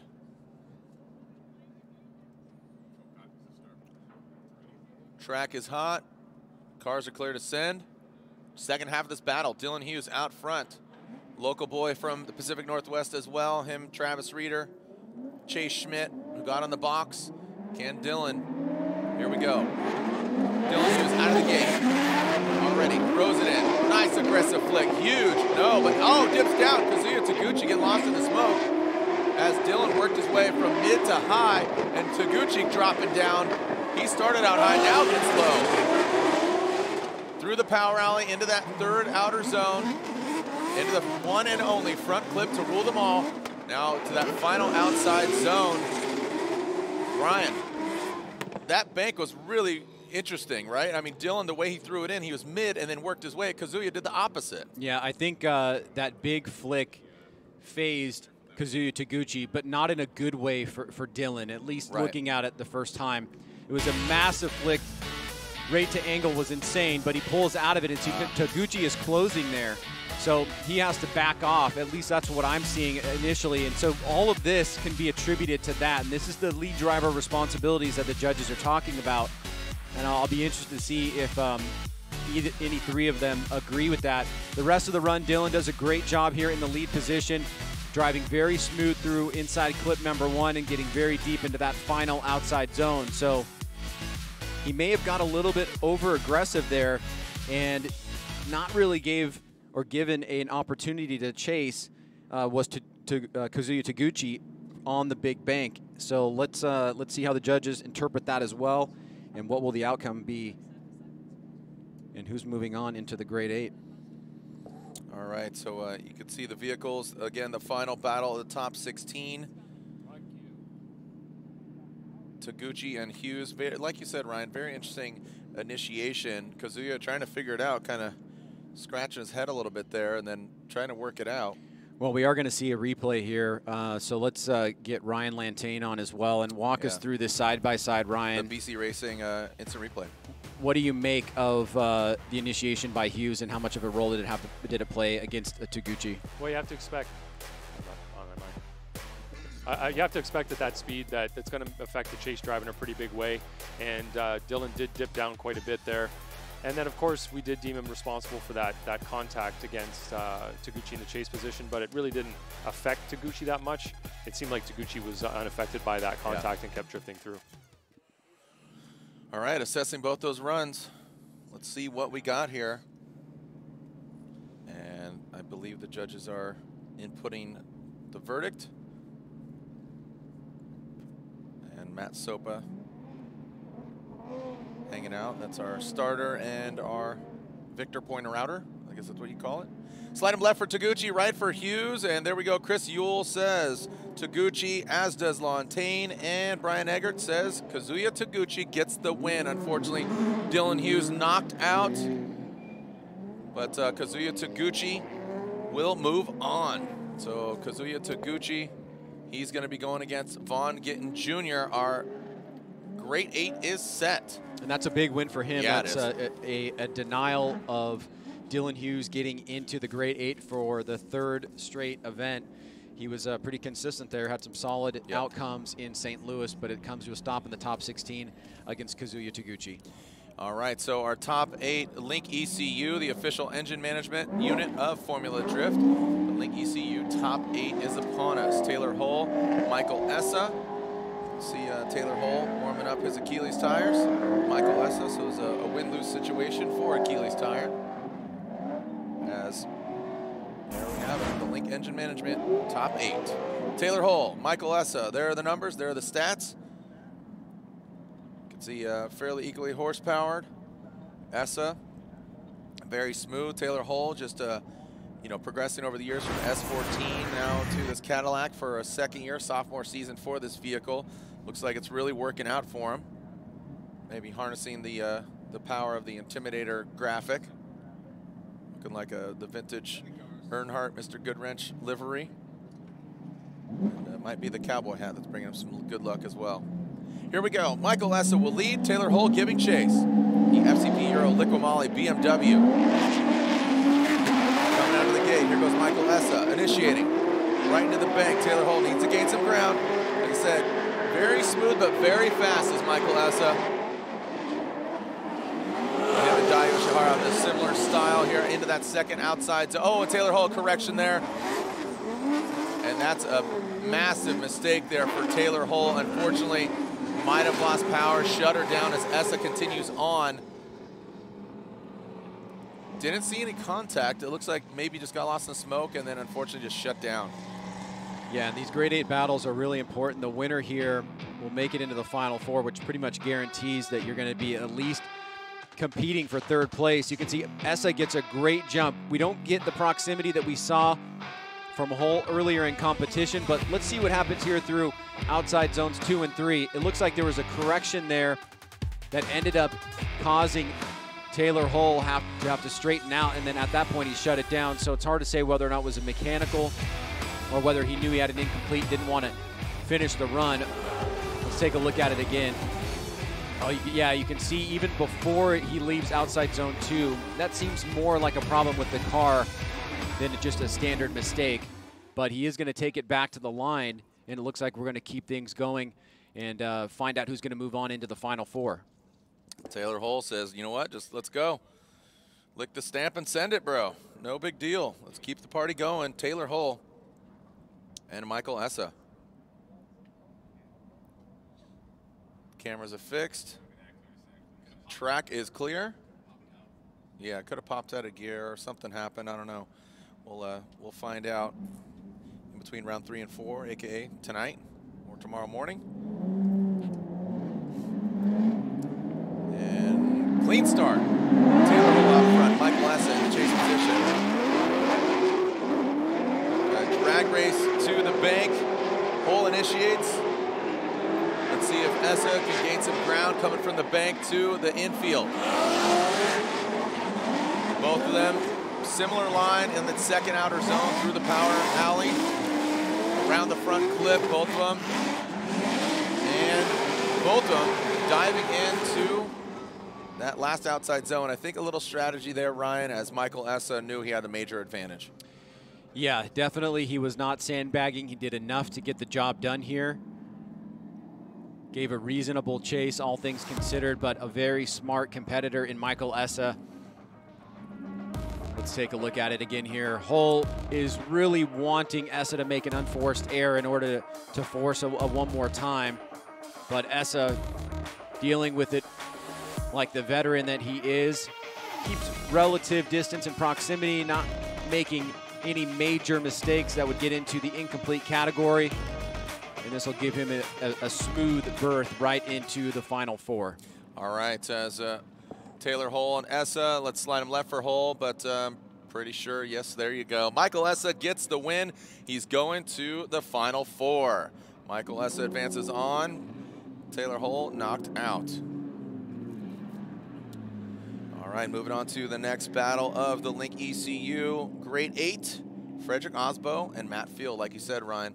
These guys have exchanged some paint, most recently at St. Louis, round 1 and 2 of the FD 2020 Championship, celebrating 17 years. Frederick Osbo, you can see there's the bracket. Here is the landscape here at Evergreen Speedway. Next up, Osbo and Field. Other side, Yoshihara and Pollock. And then finally, Von Gittin Jr. and Kazuya Taguchi. Let everyone know you're watching. We're live from Seattle, local time. About 4:40, quarter till 5. Some awesome driving yesterday in Pro 2. Again, congratulations to our winner, Dmitry Brutsky, Chase Schmidt, and then Mata. And here's a look at our point standings coming into this round after 2 rounds of competition. Odi Bakshish, Ryan Turk. So, I mean, if you're looking at this, Odi out, Ryan Turk out, Chelsea Denofa out, Frederick Osbo and Field. Look, you can see they're 4th and 5th. So some changing potential of the guards here if Field comes out on top, taking down Osbo. Ryan, what do you think? I mean, going off of what we've seen, you know, Field versus Forsberg, Osbo versus Turk. What do you think is going to come out on top? You know, Osbo has looked like the clear leader of the championship in moments in the first 3 rounds so far. But Matt Field, to me, seems to have a different energy about him this year. Yeah. And I think that's a very dangerous Matt Field to have. We know that he wants nothing less than a championship of his own. And these are the kind of battles that you want to find out whether or not you've got it in you. If you can take out Frederick Osbo, he's got a nice clear path given that the top 3 guys have already bowed out of competition. This is a huge opportunity for both Field and Osbo. You didn't answer the question. Who do you think is going to win? Oh. way to really skirt around that one there, Ryan. Oh, look, well, we got to get to the battle. All right, here we go. Frederick Osbo out front, Matt Field giving chase. All joking aside, yeah, this is either of these guys' battle. It's going to be a good one. Osbo initiates. High on the bank, Matt Field. He said a different spirited Field here in 2020. Osbo with the new car. Oh, wow, look at Matt Field. Gets to the side of Osbo, now coming down into the power alley transitions. Very clean from both of them. Matt Field not mimicking the exact angle, but definitely getting close. Transitions now into that final outside zone. Both of them filling it. Osbo avoiding the jump, so he you know, avoids breaking anything.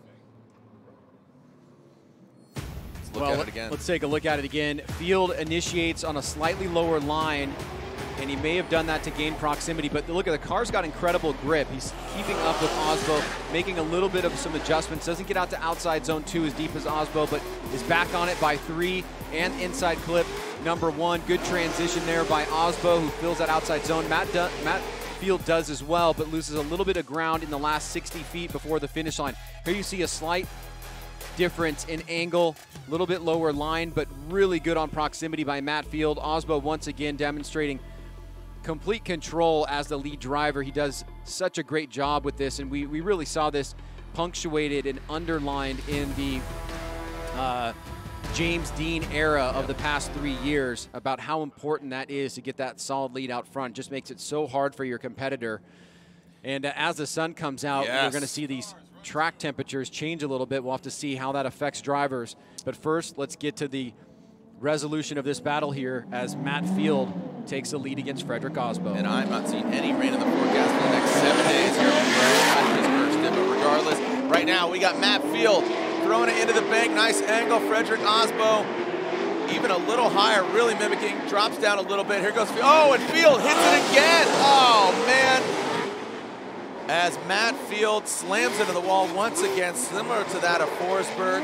And it looks like the tire debeated. Osbo will continue on regardless. He does not need to, but Osbo finishes it out. Ah, what a bummer. Osbo's hyped. Yeah, Osbo is feeling it, man. But, man, unfortunately for Matt Field, hits the wall. Shout out Ron Ball. Thanks for watching, homeboy. Same spot there for Matt Field, and he mentioned in his interview with Lorette, it's a little bit more slippery than I thought. You could see the back end starting to rotate out. It gets into the wall. You mentioned the tire debeating. That seemed to almost happen simultaneously with the wall hit. Yeah. And that may have been from the compression. It was a pretty tough hit at a high rate of speed. Let's see from this angle here. He's going to really max it out. And then you can see he's just not able to control the car after that. And of course, without a tire mounted properly, that does not help either. And yeah, it debeads as soon as he hits the wall. Yeah. So tough break for Matt Field. He was in and had a fighting chance there against Frederick Osbo, more than a fighting chance. He was in the battle with Osbo and just made a critical mistake that put him out of competition. Got word from Taylor Hull's spotter, his wife. Tamara, she says mechanical, car cut off, computer, everything shut down. So that's unfortunate. Just backtracking there. But right now we know the outcome here. Frederick Osbo gets the win as Osbo continues on, Ryan. So shaking up things. We thought Matt Field, sitting in 5th. Frederick Osbo sitting in 4th with the other drivers ahead of him being knocked out, shaking up the point standings. It's still a solid finish for Matt Field, obviously getting those great 8 points. It's going to help him against Denofa, Turk, and Bakchis, but now it's wide open for Frederick Osbo as he is the last remaining top 5 driver. Here we go to the other side of the bracket. All Falcon Tire, Dai Yoshihara, JTP, Justin Pollock. Nick Fosekis, what's up? Watching from his home in Southern California. I'm sure Jay Brad is as well. And cheering on their Falcon boys. We're going to throw it down to Lorette Nickel, girl on the ground. Who you got? What you got? Well, Michael Essa was gesturing to his team that he was having some steering problems. Is that what you were experiencing on the track? Yeah, so in the warm-up box, I went to scrub the front tires in, cranked the wheel, and I heard like a clunk, kind of a stickiness in the steering wheel. Tried to put it out of my mind because I didn't want to think about it on my lead run, and everything felt okay on the lead. But then when I was following Taylor, coming off the bank with him, added a little more angle, and it bound up again for a second. So I had to like yank on it to get it to go, and then got it to go finally. But just want to make sure that we're not going to have that problem again when we go into the finals or semifinals here. And it's sketchy when you're going into the bank at 85 or 90 or whatever we're doing, throwing the car in there and hoping that the steering sticks. So yeah, I guess fingers crossed, but I think we'll find out what's wrong with it. All right, Mike, thanks so much. Thank you. Guys. Right on, thank you. Yeah, Essa, man, not getting some lucky breaks. His hard-working team looking forward to putting him on the box. But if you can remember, he texted me in St. Louis, was like, I'm down a cylinder, man. It's not running right. So he pulled the plug on that thing, and to his surprise, it actually ran pretty decent. But just a few gremlins here and there, man. Just yeah. Yeah, and then that's part of the potential attrition that happens with these doubleheader events. We talk about the top 5 guys that are remaining in the competition. Number 6, just outside the top 5, is on the left-hand side of your screen, Justin Pollock. A big opportunity here. Unfortunately, it comes at doing battle against his teammate Daijiro Yoshihara. Well, let's see what happens here against these 2 Falcon drivers. Here we go, Dai Yoshihara out front. JTP in the chase position. Dai initiates. Like I said, 2 very different styles. Very smooth Dai Yoshihara pulling away from JTP. That turbocharged LS under the hood of that turn 14 BRZ. Bringing it all the way out. That second outside zone through the power alley. Look at JTP lunging forward. Some separation there between Dai and Justin.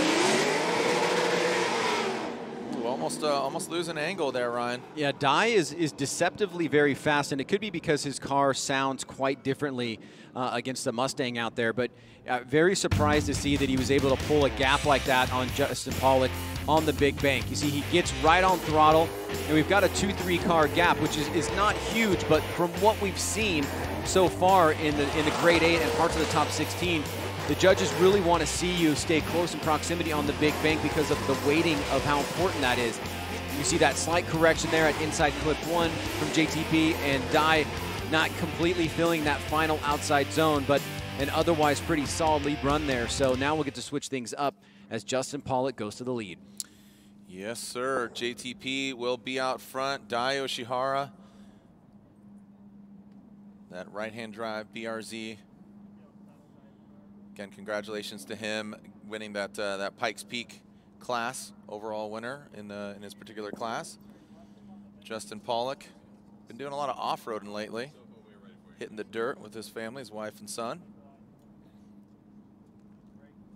And Justin Pollock will lead. Dai Yoshihara giving chase.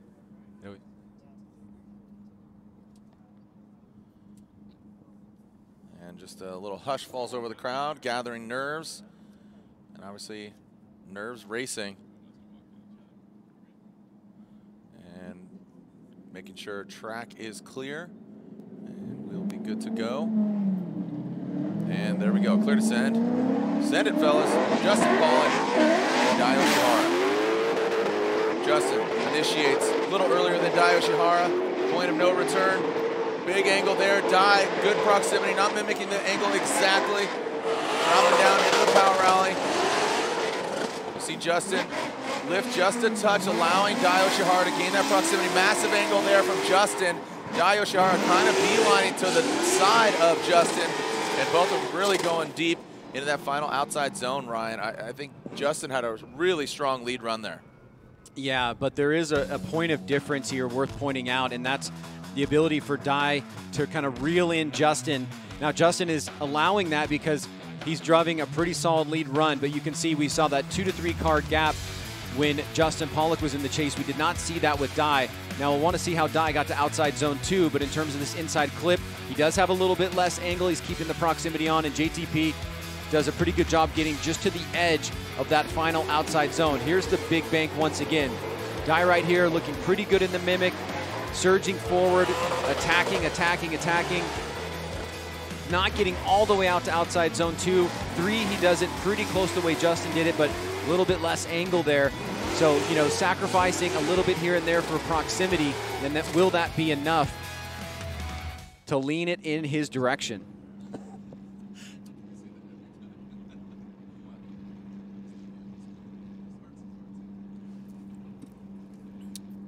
All right, and we're looking for the side-by-side here, Ryan. This is going to be the BC Racing side-by-side replay. Well, Justin Pollock out in the lead on the right. You can see there is a distinct difference in proximity, right? So let's chalk that up for Dai in terms of the chase runs. The lead runs looking pretty similar so far. Both guys hitting that inside clip. Now let's look at the outside zone 4. Does Justin get a little bit deeper? Maybe. But if so, it was barely noticeable. Does it come down to the chase runs here? All right. As we are getting the verdict in. Slide him left for Dai Yoshihara, right for Justin Pollock. And there you have it. Daijiro Yoshihara gets the win and takes it one step further. Unfortunately for JTP, he is knocked out. Yeah, so there you go. Michael Essa versus Frederick Osbo. And now our final battle of the Link Engine Management Grade 8. You can see Vaughn Gittin Jr. warming up his Nitto tires there in the burnout box. Ryan, it's a beautiful day now, man. Yeah, super stoked. I mean, obviously, we expected a lot more rain today than came through. And no, only you have the announcer's curse. I'm fine. You're good. You're immune. Yeah. You're not an announcer. You're just fine. All right, so Final Four is shaping up, and one gentleman that's already in it is Frederick Osbo. Lorette? Thank you, Jared. So Freddie is in his car, and I know you can't see it now, but this back glass window was all shattered, and they have no idea how it happened. But Frederick, you knew going against Matt Field that was going to be an all-out battle, and I feel like you're really pushing the limits here. Yeah, I'm trying. That was records or checkers. It was one of those where you know that you line up, one of us is going to get put on the trailer probably with a mangled car, and Matt's been doing phenomenal here today. Great runs. Obviously took out Chris, who's been on fire as well. And I think what happened is they gambled a little bit too much with the car setup. If I understand correctly, he DB'd it on the wall, which is a sign of really low tire pressure. And we definitely ran low as well, but we had the edge, kept it together, and move on. Okay. Freddie, thanks so much. Guys. Right on. Thank you so much, Lorette. Yeah, Freddie, I mean, you know, these guys, Frederick says, you know, being put on the trailer wrecked up, but here's the deal.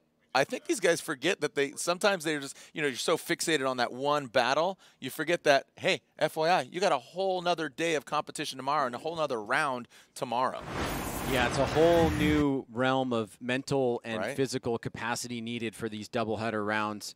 But as we see the battle in front of us here, Vaughn Gittin Jr. versus Kazuya Taguchi, both drivers making their way into a very important part of competition.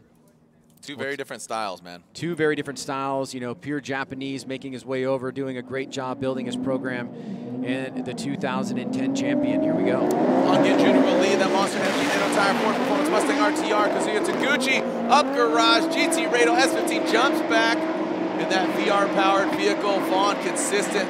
Look at that, man. Seeing some corrections from the front wheels, but he is hammering down the professional fun hammer transitions into that third outer zone, dialing in on the inside clip.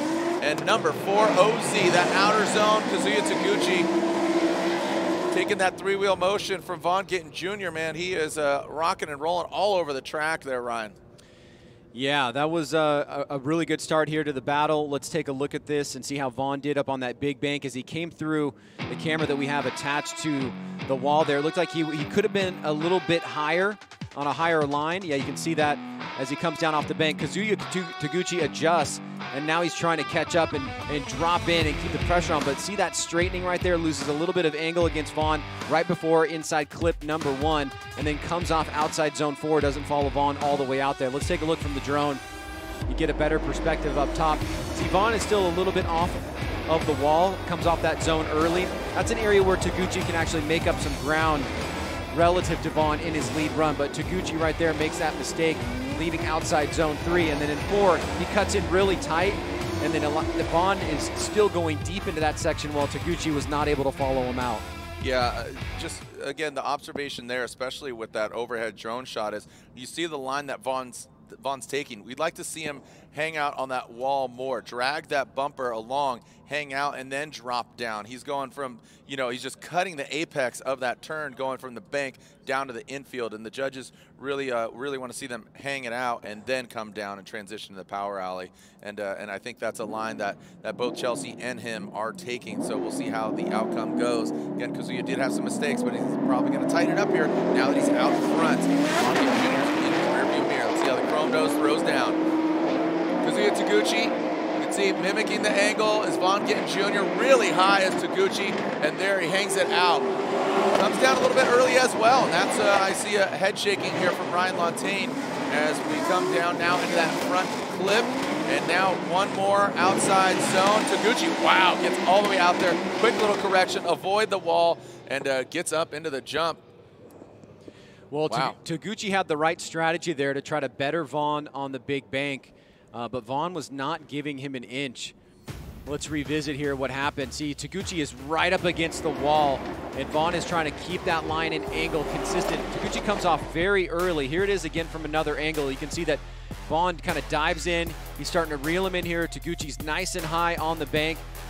Then he really kicks the angle out, comes in really tight, and he completely blows through outside zone number 2, gets back to 3, and luckily Vaughn was able to make a quick adjustment and follow Taguchi's line. I think the chase run from Vaughn was stronger than Taguchi's chase run, and it's really going to come down to those leads. Here's one more shot as we take a look at how Vaughn approached Taguchi as he was coming off the bank. See, Vaughn also angles up, and he smartly follows him on the line that Taguchi is driving. Otherwise, Taguchi may have been able to get away a little bit more aggressively by driving through that center section. So the judge is now taking both runs into account, and we'll see who's moving on.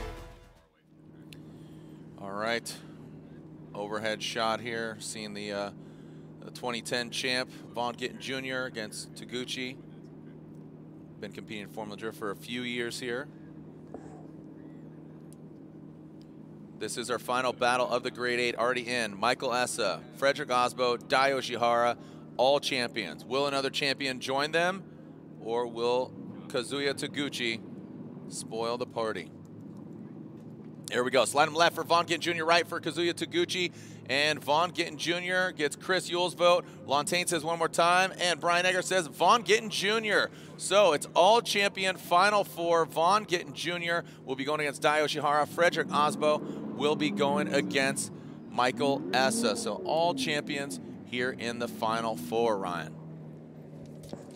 Yeah, this is definitely a bit of a changing demographic of drivers from the first 2 rounds, and for me this is actually really exciting because we're going to see some top 10 shakeups for sure. Yep. Some guys moving into the top 10, and also probably a shakeup of the top 5 drivers. Yep. Pretty dramatically, and we really are going to find out a lot after we finish up tomorrow. But I think one of the things that will be interesting is how people, especially drivers such as Odi Bakshis, have been able to remedy any problems with their vehicle overnight to get back to competition. This is what we talked about at the beginning of the season, and now it's kind of coming into play here. It's not about just loading it on the car, waiting a few weeks, getting to the next round. We got to make it happen tomorrow. Bro. Yeah, go grab a meal and start getting to work and make sure it's up to snuff.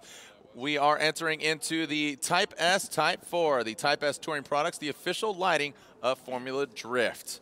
As taking a look at overall, you can see there are champions in the Final Four. Who's moving on? You know, we saw Osbo get the win. We saw Essa, you know, and this is the championship history. You can see most recently our 3-time not defending champion, James Dean, unfortunately not making over. Shout out to the machine, James Dean. Chris Forsberg won in 2016. You can see Osbo, Forsberg, Essa. So, yeah, here's a few highlights from the Great 8 here. We saw Taylor Hull try to throw down. He had some gremlins, and car just shut down on him, Ryan, and the FCP Euro Liquimolly BMW. Michael Essa, like you said, he's having some power steering issues. Hopefully that doesn't show up and rear his ugly head against Osbo. Speaking of Osbo, taking out Field. Well, we saw with Matt Field 2 times in the same area going into the wall, and the last one cost him pretty dearly. And it was against different drivers, I believe. Yeah. We saw that with Chris and then there with Osbo. So tough break there for Field, but he's looking phenomenal this year. It's allowed Osbo to get into the Final Four and keep pushing forward. Daijiro Yoshihara, for me, has been a little bit of a sleeper this event. I mean, it may just be because, you know, as you mentioned before, the audible coming from his car is so much different than everybody else. He seems to be overpowered by the V8s, but he's deceptively fast on the bank and really closed the door in his chase runs at really critical moments. Yeah. No, it's definitely exciting. You say he's overpowered by the V8s, but he's got a turbo V8 himself. But speaking of V8s, the professional fun haver, All-American boy, Vaughn Gittin Jr. is with the Ret Nickel. In his car right now. And we're actually here. I'm moving out of here. Vaughn, I'm right behind you. Come here, dear. So Vaughn Gittin Jr. getting ready for battle against Dai Yoshihara. It is a former champions Final Four. You're going against Dai. What do you have to do to beat that man? I just need to do what I've been doing all night. This has been a extremely challenging event for us. Just chasing the weather. Looks like the stars have aligned to give us some nice battle weather for the rest of the night. And I just need to go out there, stay focused, and do what I'm doing. Right thing. It's just you know what I'm gonna do behind the wheel, and I just need to be out there and be flawless. Some amazing drivers, and we're just gonna go out and run it. You know, we've got a great car. It's doing exactly what I want. I can put it wherever I want. So I just need to stay in my zone. Okay. Well, how do you stay flawless out here on a course like this? Well, now that the weather is consistent, we just go out and do what we do, right? We've been doing this before. I've been here for a long time at this track, and you just need to go out and breathe and keep the nerves down and just trust your team, trust your equipment, and go and run hard. And you know, we've got some amazing Nitto tires under this car. After 2 laps, they look incredible, and we're just going to go out and run it as hard as we can, and we're leaving nothing out there on the track this weekend. I was not happy with how St. Louis ended up. For me personally, really proud of Chelsea, but I want both of us to win every event. Vaughn, thank you so much. Woo! Of course, obligatory woo. It wouldn't be Vaughn if he didn't throw it out there. Here we go. Frederick Osbo, Michael Essa. Osbo leads, initiates. Again, 2 former champs, 2 very different cars. Freddie throwing it in, really blazing on the bank, and now coming down into the power alley. Here comes Osbo, Essa, a couple car lengths behind. Wow, big flick there by Osbo. See if he can hold on to it. Yes, he does. Essa almost getting in the side of that Rockstar Energy Drink Toyota GR Supra. And Essa hitting that, avoiding the jump as Osbo goes for it. Man, the FCP Euro Liquimolly BMW of Essa on Achilles tires looking strong. Yeah, and so much flex on that Supra. Yeah. Just incredible. And Michael Essa taking the fight to Frederick Osbo from the get-go on the bank. You can see that car separation there, and that's going to give us a point of comparison when we switch things up. But Osbo, once again, same strategy. This time on outside zone 3, he cuts it off a little bit early, but still perfect on that inside clip. Look at that transition from Essa. Yeah. Doesn't completely stay in the pocket with it, falls back a little bit. Here it is on the big bank once again. Essa starts off great. He was right on the back bumper. Then you got about, you know, a half a car distance. So he's doing a pretty decent job. He had a little bit of a shimmy there coming off the bank into outside zone 2. And as Osbo kind of came up a little bit shallow on outside zone 3, Essa was attacking on the inside after the final inside clip and then surging through that final outside zone. So switching things up now, Michael Essa will go to the lead and Frederick Osbo will chase him down. Yeah, big high horsepower vehicles here. Essa and Osbo, the Type S Final Four. The Type S Final Four here. As Type S, the official lighting of Formula Drift. Hashtag FDSEA. Hunter Taylor watching from Norway. And Michael and his wife and daughter there hanging out at home. Here we go. Essa throwing it in. Essa out front, Osbo on the chase. You can see mimicking the angle. Wow, look at Osbo. Oh, dropping down a little bit as Essa keeps it high. Osbo mimicking that. Wow, really all over Essa. Jumping right back to the side. Essa very smooth, really clean. Performing surgery on the track. Gets all the way out to that zone. Excellent run there in the lead position of Michael Essa. Did he just take down Frederick Osbo? Would love to see them side by side, Ryan. Well, that was the first big smoke battle I think that we've seen. Yeah. And it was actually really hard to see the finish there, but it was awesome to watch as we take a look at the overhead. Absolute proximity from Frederick Osbo in the chase position, duration and angle. He had a couple slight variations there, or little movements in the car, but Essa really deep into outside zone 2, just gets on the outside or inside of number 3. Great job on outside zone 4 to finish up, and Osbo comes in and takes the tighter line to stay right with them. So really good battle here. Wow. I think the leads are pretty comparable. It may come down to the chase runs. Yeah, I mean, I really liked Essa's line. I think he had just a lot of impact, but Osbo was right there. It seemed that he compromised a little bit there. Here's the side-by-side, the BC Racing side-by-side instant replay. You could see Osbo really strong out front. Yeah, lead runs up top are pretty similar. Osbo a little bit closer in the chase. Great job by Essa in outside zone 2 and 3, pretty similar. And then on the outside zone 4, Essa got really deep there on his lead run. This is pretty close. I mean, I think very close. You know, Osbo had some better proximity. Essa had a really similar lead. Man, this is a tough one. Yeah, our judges. Here's one more look from the sky on Essa and Osbo. Remember, the winner of this going to the finals. The loser going to that third place battle. The Type S finals. Who's going on, or the third place Type S battle. One more look side by side. Lontaine, I'm going to let you wrap out here. All right, we have a nice view from the drone.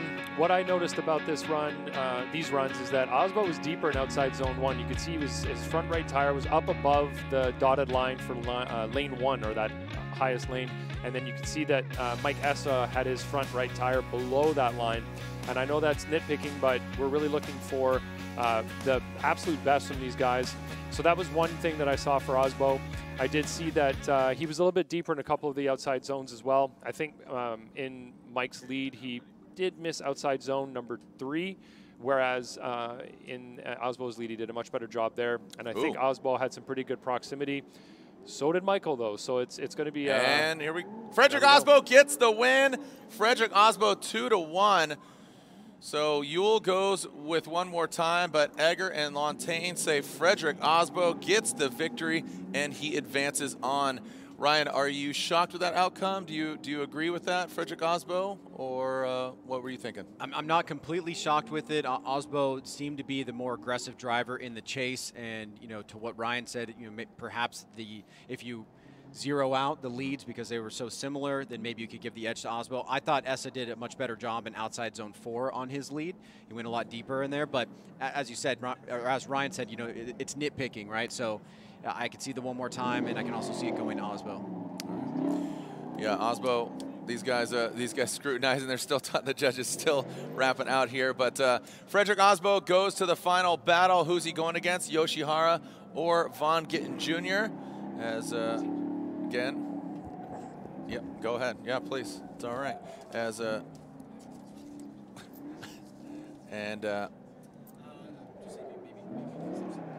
and we'll go to the other side of the bracket. Again, Dai Yoshihara versus Von Gittin Jr.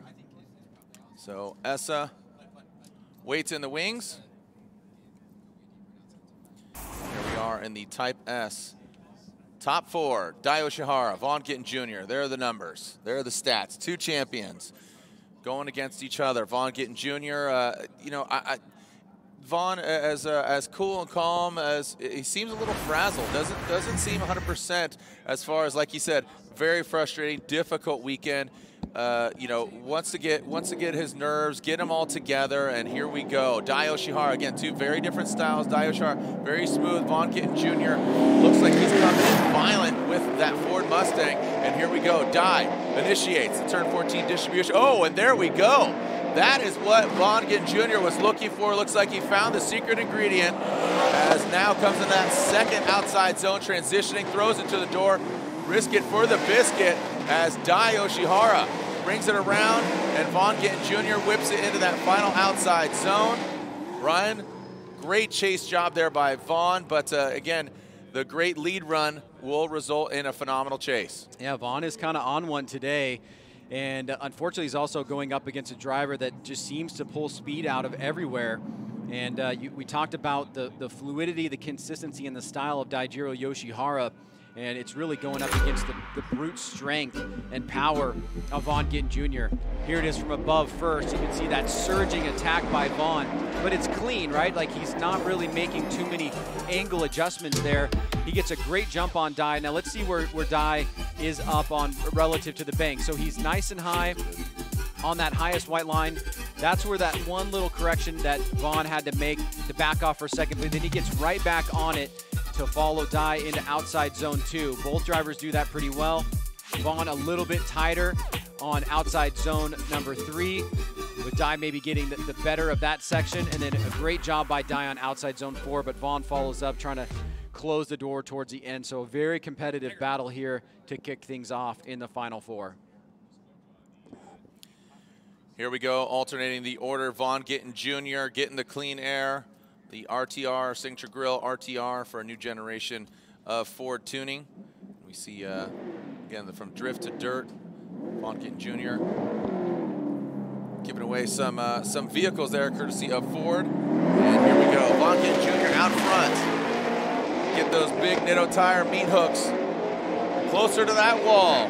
Dai Yoshihara dropping back quite a bit as Vaughn really riding that wall, making those banners flap, make them flap. That second outside zone, bringing in, here comes Dai. Vaughn Gittin Jr. Oh, and Dai has to back off as Vaughn continues on. Who's going to the finals? Who's going against Osbo? Gittin or Yoshihara? The 2010 and 2011 champion doing battle here, veterans of the sport. And Vaughn comes out swinging on run number 2 as well. The initiation really gave him a good advantage to get some separation from Dai, who was kind of playing catch-up on a lot of the bank. When you think about catch-up, you're only talking about a car length or so, but remember how close Vaughn was on his chase run. And then finally, Dai is able to close the door coming off the zone, but by this time, Vaughn has really reached deep into outside zones 2 and 3, and then you see an angle mistake there, surging forward from Daijiro Yoshihara. So if Vaughn won the battle of the chases, it's going to come down to the leads, and this is an incredible lead run from Vaughn Gittin Jr. Yeah, really, really well done here. Lantain, jump in here, bud. That was an incredible lead run from Vaughn. He was high on the wall. He was above that dotted line for the most part, and he was on throttle and very fast. Dai has been keeping up to everybody, mostly on that bank, and he had a gap established between himself and Vaughn Gittin Jr. because Vaughn is just on throttle. His angle was set. He was looking phenomenal. He filled the zones better than Dai did, I think, in the lead position, and I think it's going to go his way. Yes, it will. There you go. Vaughn Gittin Jr. gets the win and is going to the finals. He's guaranteed a podium. Like you said, you know, wants to get on the box, wants to get in there. Woo! Is his exclamation point there, Ryan. Yeah, you know, when Vaughn gets on a hot one, it is really hard to imagine him kind of stopping. This reminds me of that final battle with Osbo. A couple years ago. Yeah, that was sick. A couple of years ago, which, you know, there's always the possibility that we may see that, and we are going to see that. There is a possibility. Guess what, Ryan? You win. Yep. Ryan Sage gets the win. So no coincidence there. It seems very reminiscent of that time frame. Remember, that was 2-1 more times. Yeah, so, that was bonkers. But now we got to see the third place battle here between these other two champions, and Michael Essa and Daijiro Yoshihara. Yeah, that should be a lot of fun here. We'll get some fresh Falcon tire underneath Dai Yoshihara. Michael Essa throwing some fuel in the tank and some fresh Achilles for him. And then, yeah, so it should be interesting. We have it looks like Osbo and Gittin, and they will be all Nitto tire, 1 and 2 once again here. And again, Essa and Yoshihara. All right, as we're getting prepared for the third place battle, I throw it down to my homegirl, Lorette Nickel. Lorette. Jared, thank you so much. Frederick is just watching that last battle on his phone. So you're going against Vaughn Gittin Jr., and he was really frustrated with his finish in St. Louis. He's hungry. So how do you protect yourself? Oh boy, how do you protect yourself against JR? Yeah, we had a good battle in St. Louis. It was awesome to come out swinging, get that win, and he's on fire here, obviously. We've had a lot of cool battles, and you know, it brings me back to when I first got into the sport, and JR had some really nice things to say. He's always looking out for the little guys, but now we're both veterans. It's going to be all out. We're in the finals, so this is it. This is it. But how do you take that win? It's just trying to do what we have been doing, trying to be consistent, trying to not make big mistakes, but at the same time, gambling a little bit, giving him, you know, showing him we're there. So that's the plan. We've had some good runs today. We've had some runs that haven't been that good, and now it's just trying to stay in that zone and put it on JR's door.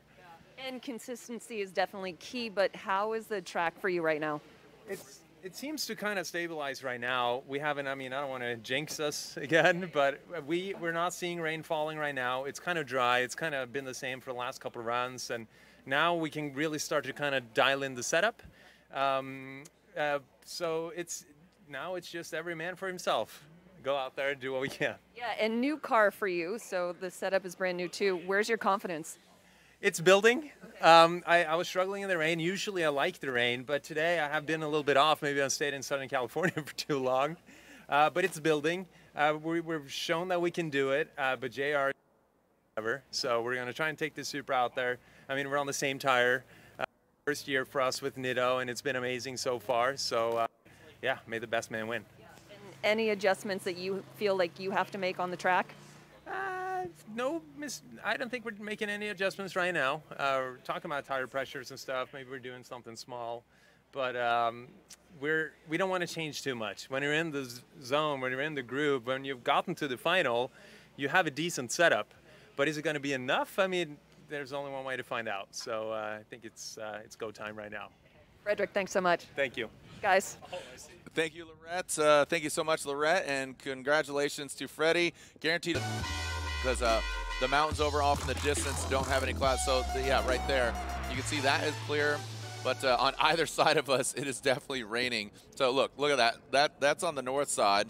And then on the south side, it is clear as day, which that's the way the wind is blowing. So that's a good thing. So hopefully we can bang out a couple battles here, because third place. Sorry. Got some in my throat there. I got excited. Got a little torque there. Michael Essa versus Dai Yoshihara.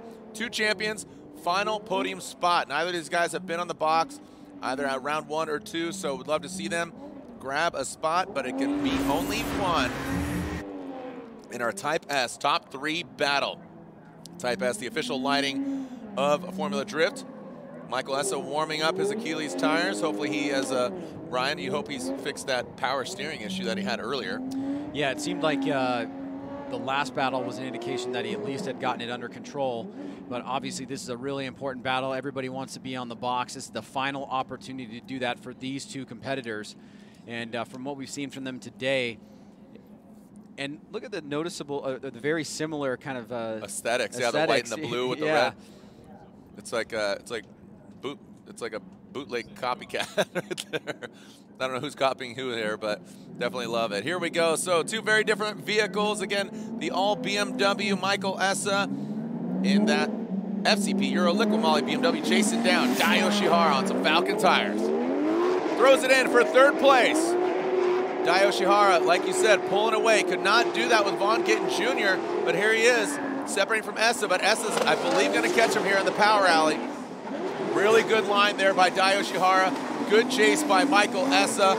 Very fluid. These are some of the smoothest drivers here in Formula Drift, Ryan. That's, you know, we always talk about, I mean, these guys are some of the smoothest and quickest drivers, man. And this is a really good battle here, matched up and pairing them up. Yeah, and a solid start here for Daijiro Yoshihara, who gets a good jump on Michael Essa. You can see that 2 to 3 car gap distance here that's been established on the bank. Now Essa starts to reel him in, gets it down to about a half a car here as they leave the bank, but damage may have been done there. Essa, one more time from the big bank, eye in the sky. This is where Essa starts attacking. Dai gets into outside zone 2, transitions to outside zone 3. There's Essa on the attack, leaving, coming into inside clip number 1, and then a quick snap back around. Dai just gets right to the edge of outside zone 4, and Essa follows him through. Switching things up now, Michael Essa going to the lead run, Daijiro Yoshihara going to the chase. We saw Dai at moments in his chase runs, especially on the big bank, really making a strong point of difference for himself against other competitors and utilizing that grip and horsepower that he has. Can he do that here against Michael Essa? All right, so we have Essa, who's going to lead, who's going to get third place. This place echoing with the exhaust note and filled with smoke of Michael Essa and Dai Yoshihara. Clouds looming, but we're about to make clouds of our own. Essa throws it on, the Achilles radial, throwing up that thick cotton. Here we go. Bold move, Cotton, as Michael Essa throws it in. Dai Yoshihara nosing in, not mimicking the angle, definitely the proximity though. Now coming into the power alley, Essa filling all of it. Oh, Dai Yoshihara goes offline. A massive mistake by the champ of Dai Yoshihara. And Ryan popping and locking across the finish line, but unfortunately for Dai Yoshihara, makes that mistake, but Essa's got to be smiling. Looks like he's going to grab third place, Ryan. Well, I thought Dai had the better of the 2 chase runs on the bank in terms of proximity. But as you said, Michael Essa put up a massive plume of smoke using those Achilles tires through the center section. It looks like Dai just got lost, transitioned too early, and then went off course. He had the proximity, but he didn't mimic the angle. I mean, well, that view it did look like. But right, it doesn't really matter because as he transitions, he flicks it so hard that he comes back around in a position that he just can't link outside zone 3 to inside clip 1. So I think he's doing a really great job on the bank there. And as it's actually the mistake starts to pick up even right at the end of outside zone 2. So something went wrong for Daijiro Yoshihara there. It's basically all 4 tires off, which would be an incomplete. And he did not give up. He kept the fight in there as any professional driver would do. But that mistake is certainly going to hurt him in the eyes of the judges. Yeah, he made like Rick Astley, never going to give you up, never going to let you down, right? He got Rick rolled. But hey, FYI, did you see that other angle with that straight on, not the drone? He definitely did not mimic the angle, so I'm not totally crazy there. Michael Essa gets the win, and he gets third place here at round 3 of the Formula Drift Pro Championship. Dai Yoshihara just a bit outside, so Achilles tires on the box there in third place, and it's a Nitto 1 and 2 between Vaughn Gittin Jr. and Frederick Osbo. Who's going to come out on top? Vaughn Gittin Jr. warming up his Nittos, and that Monster Energy Nitto tire Ford Performance Mustang RTR ready to rock. Again, Abby and Gunner watching from home. How we doing, Abby? What's up, Gunner?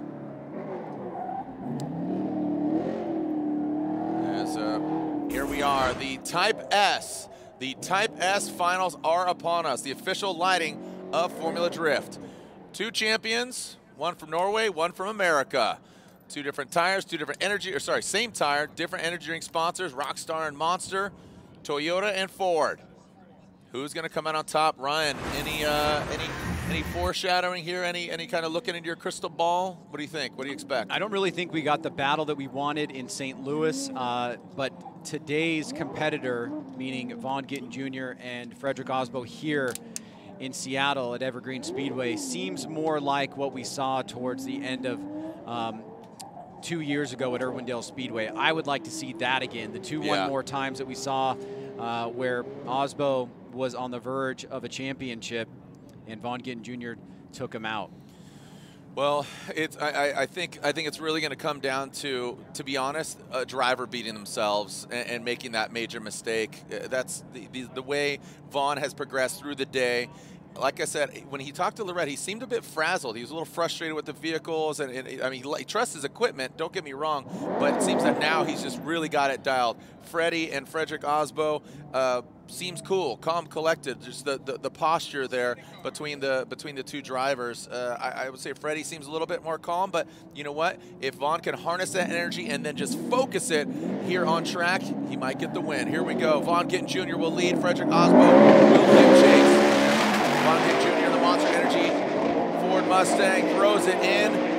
The Rockstar Energy Drink Toyota GR Supra, and there it is, focusing that energy, bringing it all the way through, locked and loaded. Vaughn with that wide swing into that second outside zone, through the power alley. Goes Vaughn, bigger angle. Osbo does gain the proximity, but look at Vaughn just hooking up and pulling out of that outer zone. Vaughn Gittin Jr., the best run definitely we've seen from him today, and that is when he needs to get it done, Ryan. I mean, the car looks extremely well set up, and when was the last time you saw any kind of gap being pulled on Frederick Osbo? Let's see how deep Vaughn gets into outside zone 1. See, the front wheel is nice and high. No corrections. He's a little bit lower than you'd like him to be, so Osbo has an opportunity to make a difference there. He's not all the way up against the wall, but he is still pulling a gap on Osbo, which means Osbo got caught sleeping a little bit, or the setup might need to be adjusted to bring a little bit more grip there. Osbo has been door-to-door with everybody in those sections, those very important sections of the course. Now Osbo's back on it. Both drivers doing a great job here, but Osbo comes up a little bit tight on that final outside zone. So there is a window of opportunity here for Vaughn Gittin Jr. We just saw the chase from Frederick Osbo, slightly uncharacteristic, but now Osbo's got a chance to do what he's been doing all weekend, which is those really solid, clean lead runs to see how Vaughn can adapt. And man, that Vaughn run there was very impressive. But we know Frederick, you know, I'm really surprised Frederick wasn't closer to, Lantain and I are over here chatting, and I mean, what is expected of these drivers is very impressive, and they do deliver. So this is exactly, you know, just a testament to the talent, the builds of the teams, and just overall the equipment, the aftermarket, just overall just Formula Drift and the progression of it is very impressive. So I'm definitely, you know, me personally, I'm proud to be part of this Formula Drift family, and just the overall cars are insane, Ryan. Ryan, you don't agree? No, I was hearing something come over the comms. I think they were going to take another look at what's happening here on course as we go and pick a few things up. This is what you were talking about, though, right? We have not really seen anything like this. Now, in a normal battle, you would say that's a pretty decent chase, but from what we've come to expect from Frederick Osbo, it's slightly out of character. Now, Vaughn doesn't get all the way completely to outside zone 3, but he is laying down a solid, clean lead run and leaving open opportunities for Osbo to chase and close the door, but Osbo didn't really do it in the way that we typically see it. All right, so a little bit of track debris there. We cleaned up. Frederick Osbo's getting the clean air out the nose of that brand new Toyota GR Supra. Spray away there, Vaughn Gittin Jr. You're gonna need all that nitrous here to hang with Freddie. The Rockstar Energy Drink Toyota GR Supra. Both these guys on Nitto tires. Nitto tires guaranteed to get the win. Frederick Osbo and a tap of the wall there by Freddie. First time I've seen him tap the wall of that Supra, and now coming down into the power alley. Let's see how they transition. Vaughn Gittin Jr. jumps to the side of him. Good proximity there. Let's see how the transition goes down in this final outer zone. Both Freddie and Vaughn Gittin Jr. And one more jump, or are we going to see him go again? Ryan, what warrants the chuckles? Just an awesome battle? Well, yeah, I mean, that was awesome. That was sick.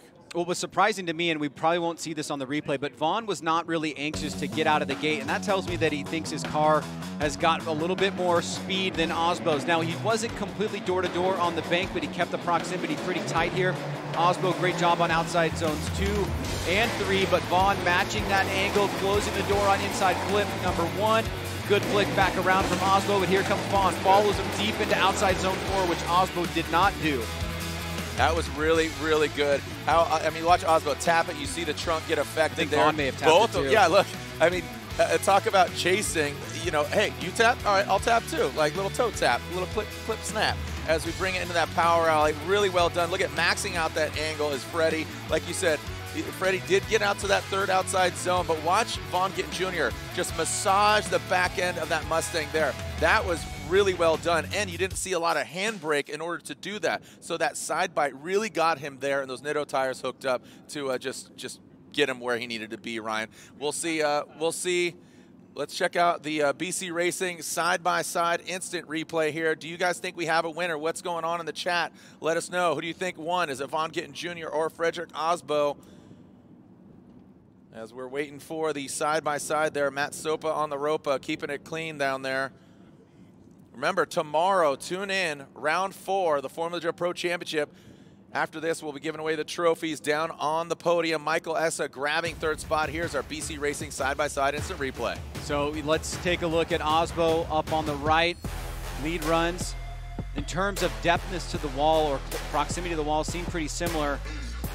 Vaughn on outside zones 2 and 3, pretty good there in his lead run. Proximity a little bit more apparent there from Vaughn on the last section of the course going into outside zone 4. And man, they are going so fast. It's actually hard to move your eyes backward, right, back and forth. I let one eye go lazy and I just look at that right, and then this kind of do that. Yeah, it's crazy. Dual processing. Yeah. Yep.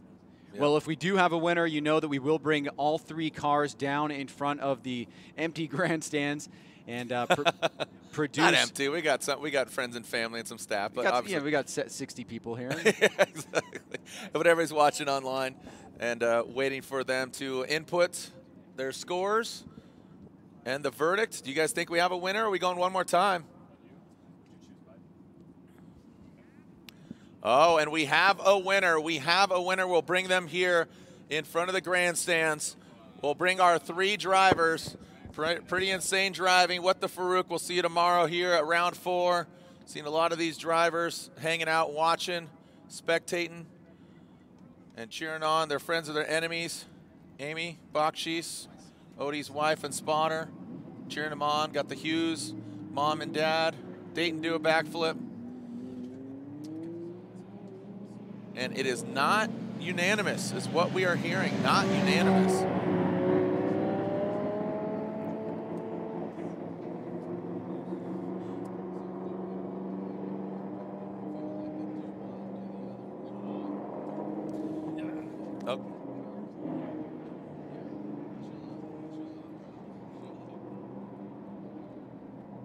All right, we are bringing those 2 vehicles. It ended up being a dry day here. Larry Chen grabbing the shots as we bring these 2 former champions out here on track. Some celebratory donuts from these 2 gentlemen.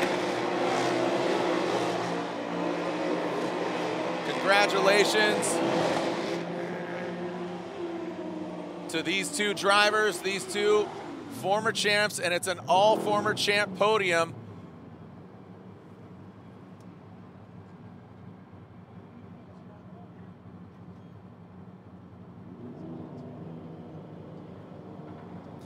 All right, we'll bring him up.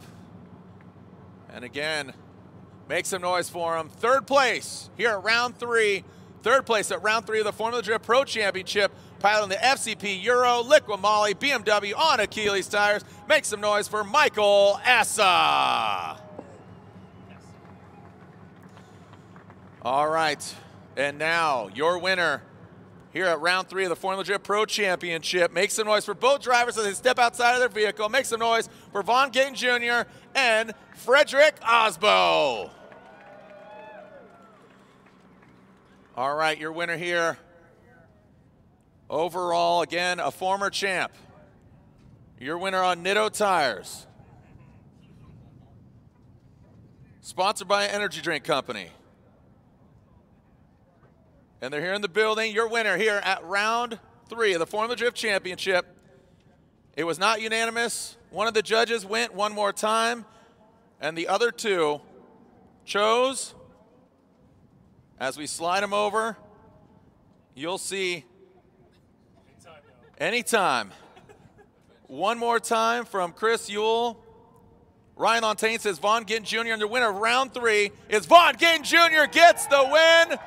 Here at round 3 of the Formula Drift Pro Championship, Vaughn Gittin Jr. gets the win. That means 2nd place goes to the Rockstar Energy Drink Toyota Racing GR Supra of Fredrik, the Norwegian Hammer Osbo. Second place for Fredrik Osbo here at round 3 of the FD Championship. Lorette Nickel, I'm throwing it down to you. What does Vaughn Gittin Jr. have to say other than, woo? Well, Vaughn told us that he was super frustrated with his results in St. Louis. Vaughn, it feels like this was really redemptive and a really emotional moment for you right now. What are you processing? I just miss my family. I've been on the road for 10 days, running hard.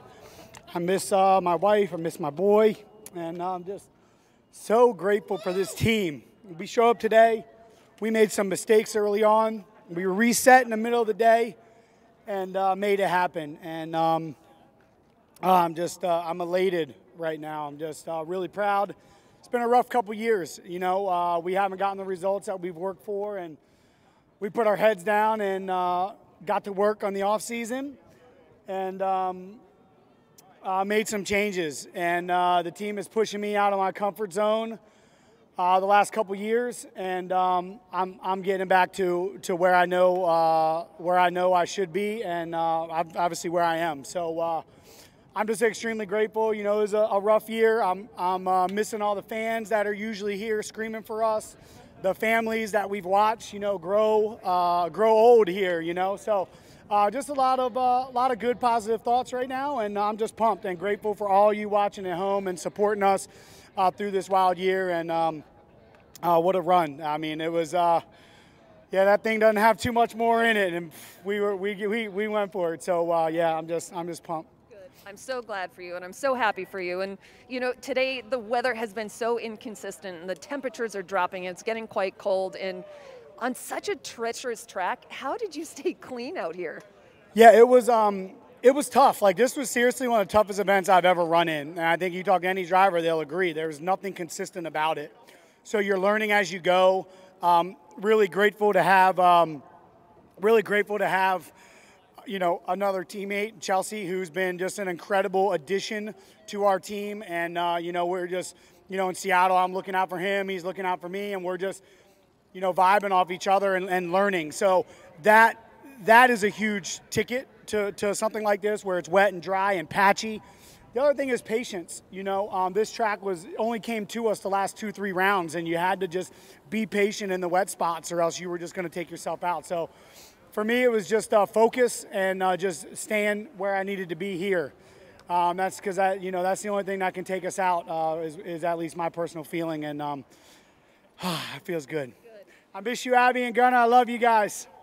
All right, congratulations to Vaughn Gittin Jr., your winner of round 3. Jared? Thank you so much, Lorette. Congratulations, Vaughn Gittin Jr., Fredrik Osbo, Michael Essa. We'll give out the trophies off camera, but an amazing day. Remember, we do it all again tomorrow. Ryan, your thoughts here at round 3? Yeah, strong performances today from Vaughn Gittin Jr. That was definitely a throwback to seasons in the past and what we saw in the rivalry that had developed over the years between him and Fredrik Osbo. It's a brand new day tomorrow.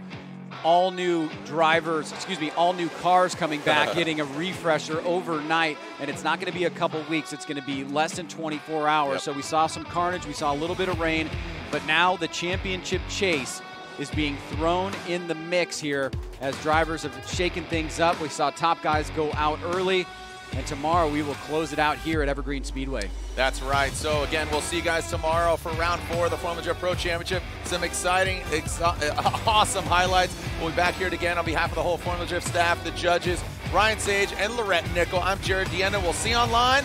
We'll see you another time. Send it, Formula Drift.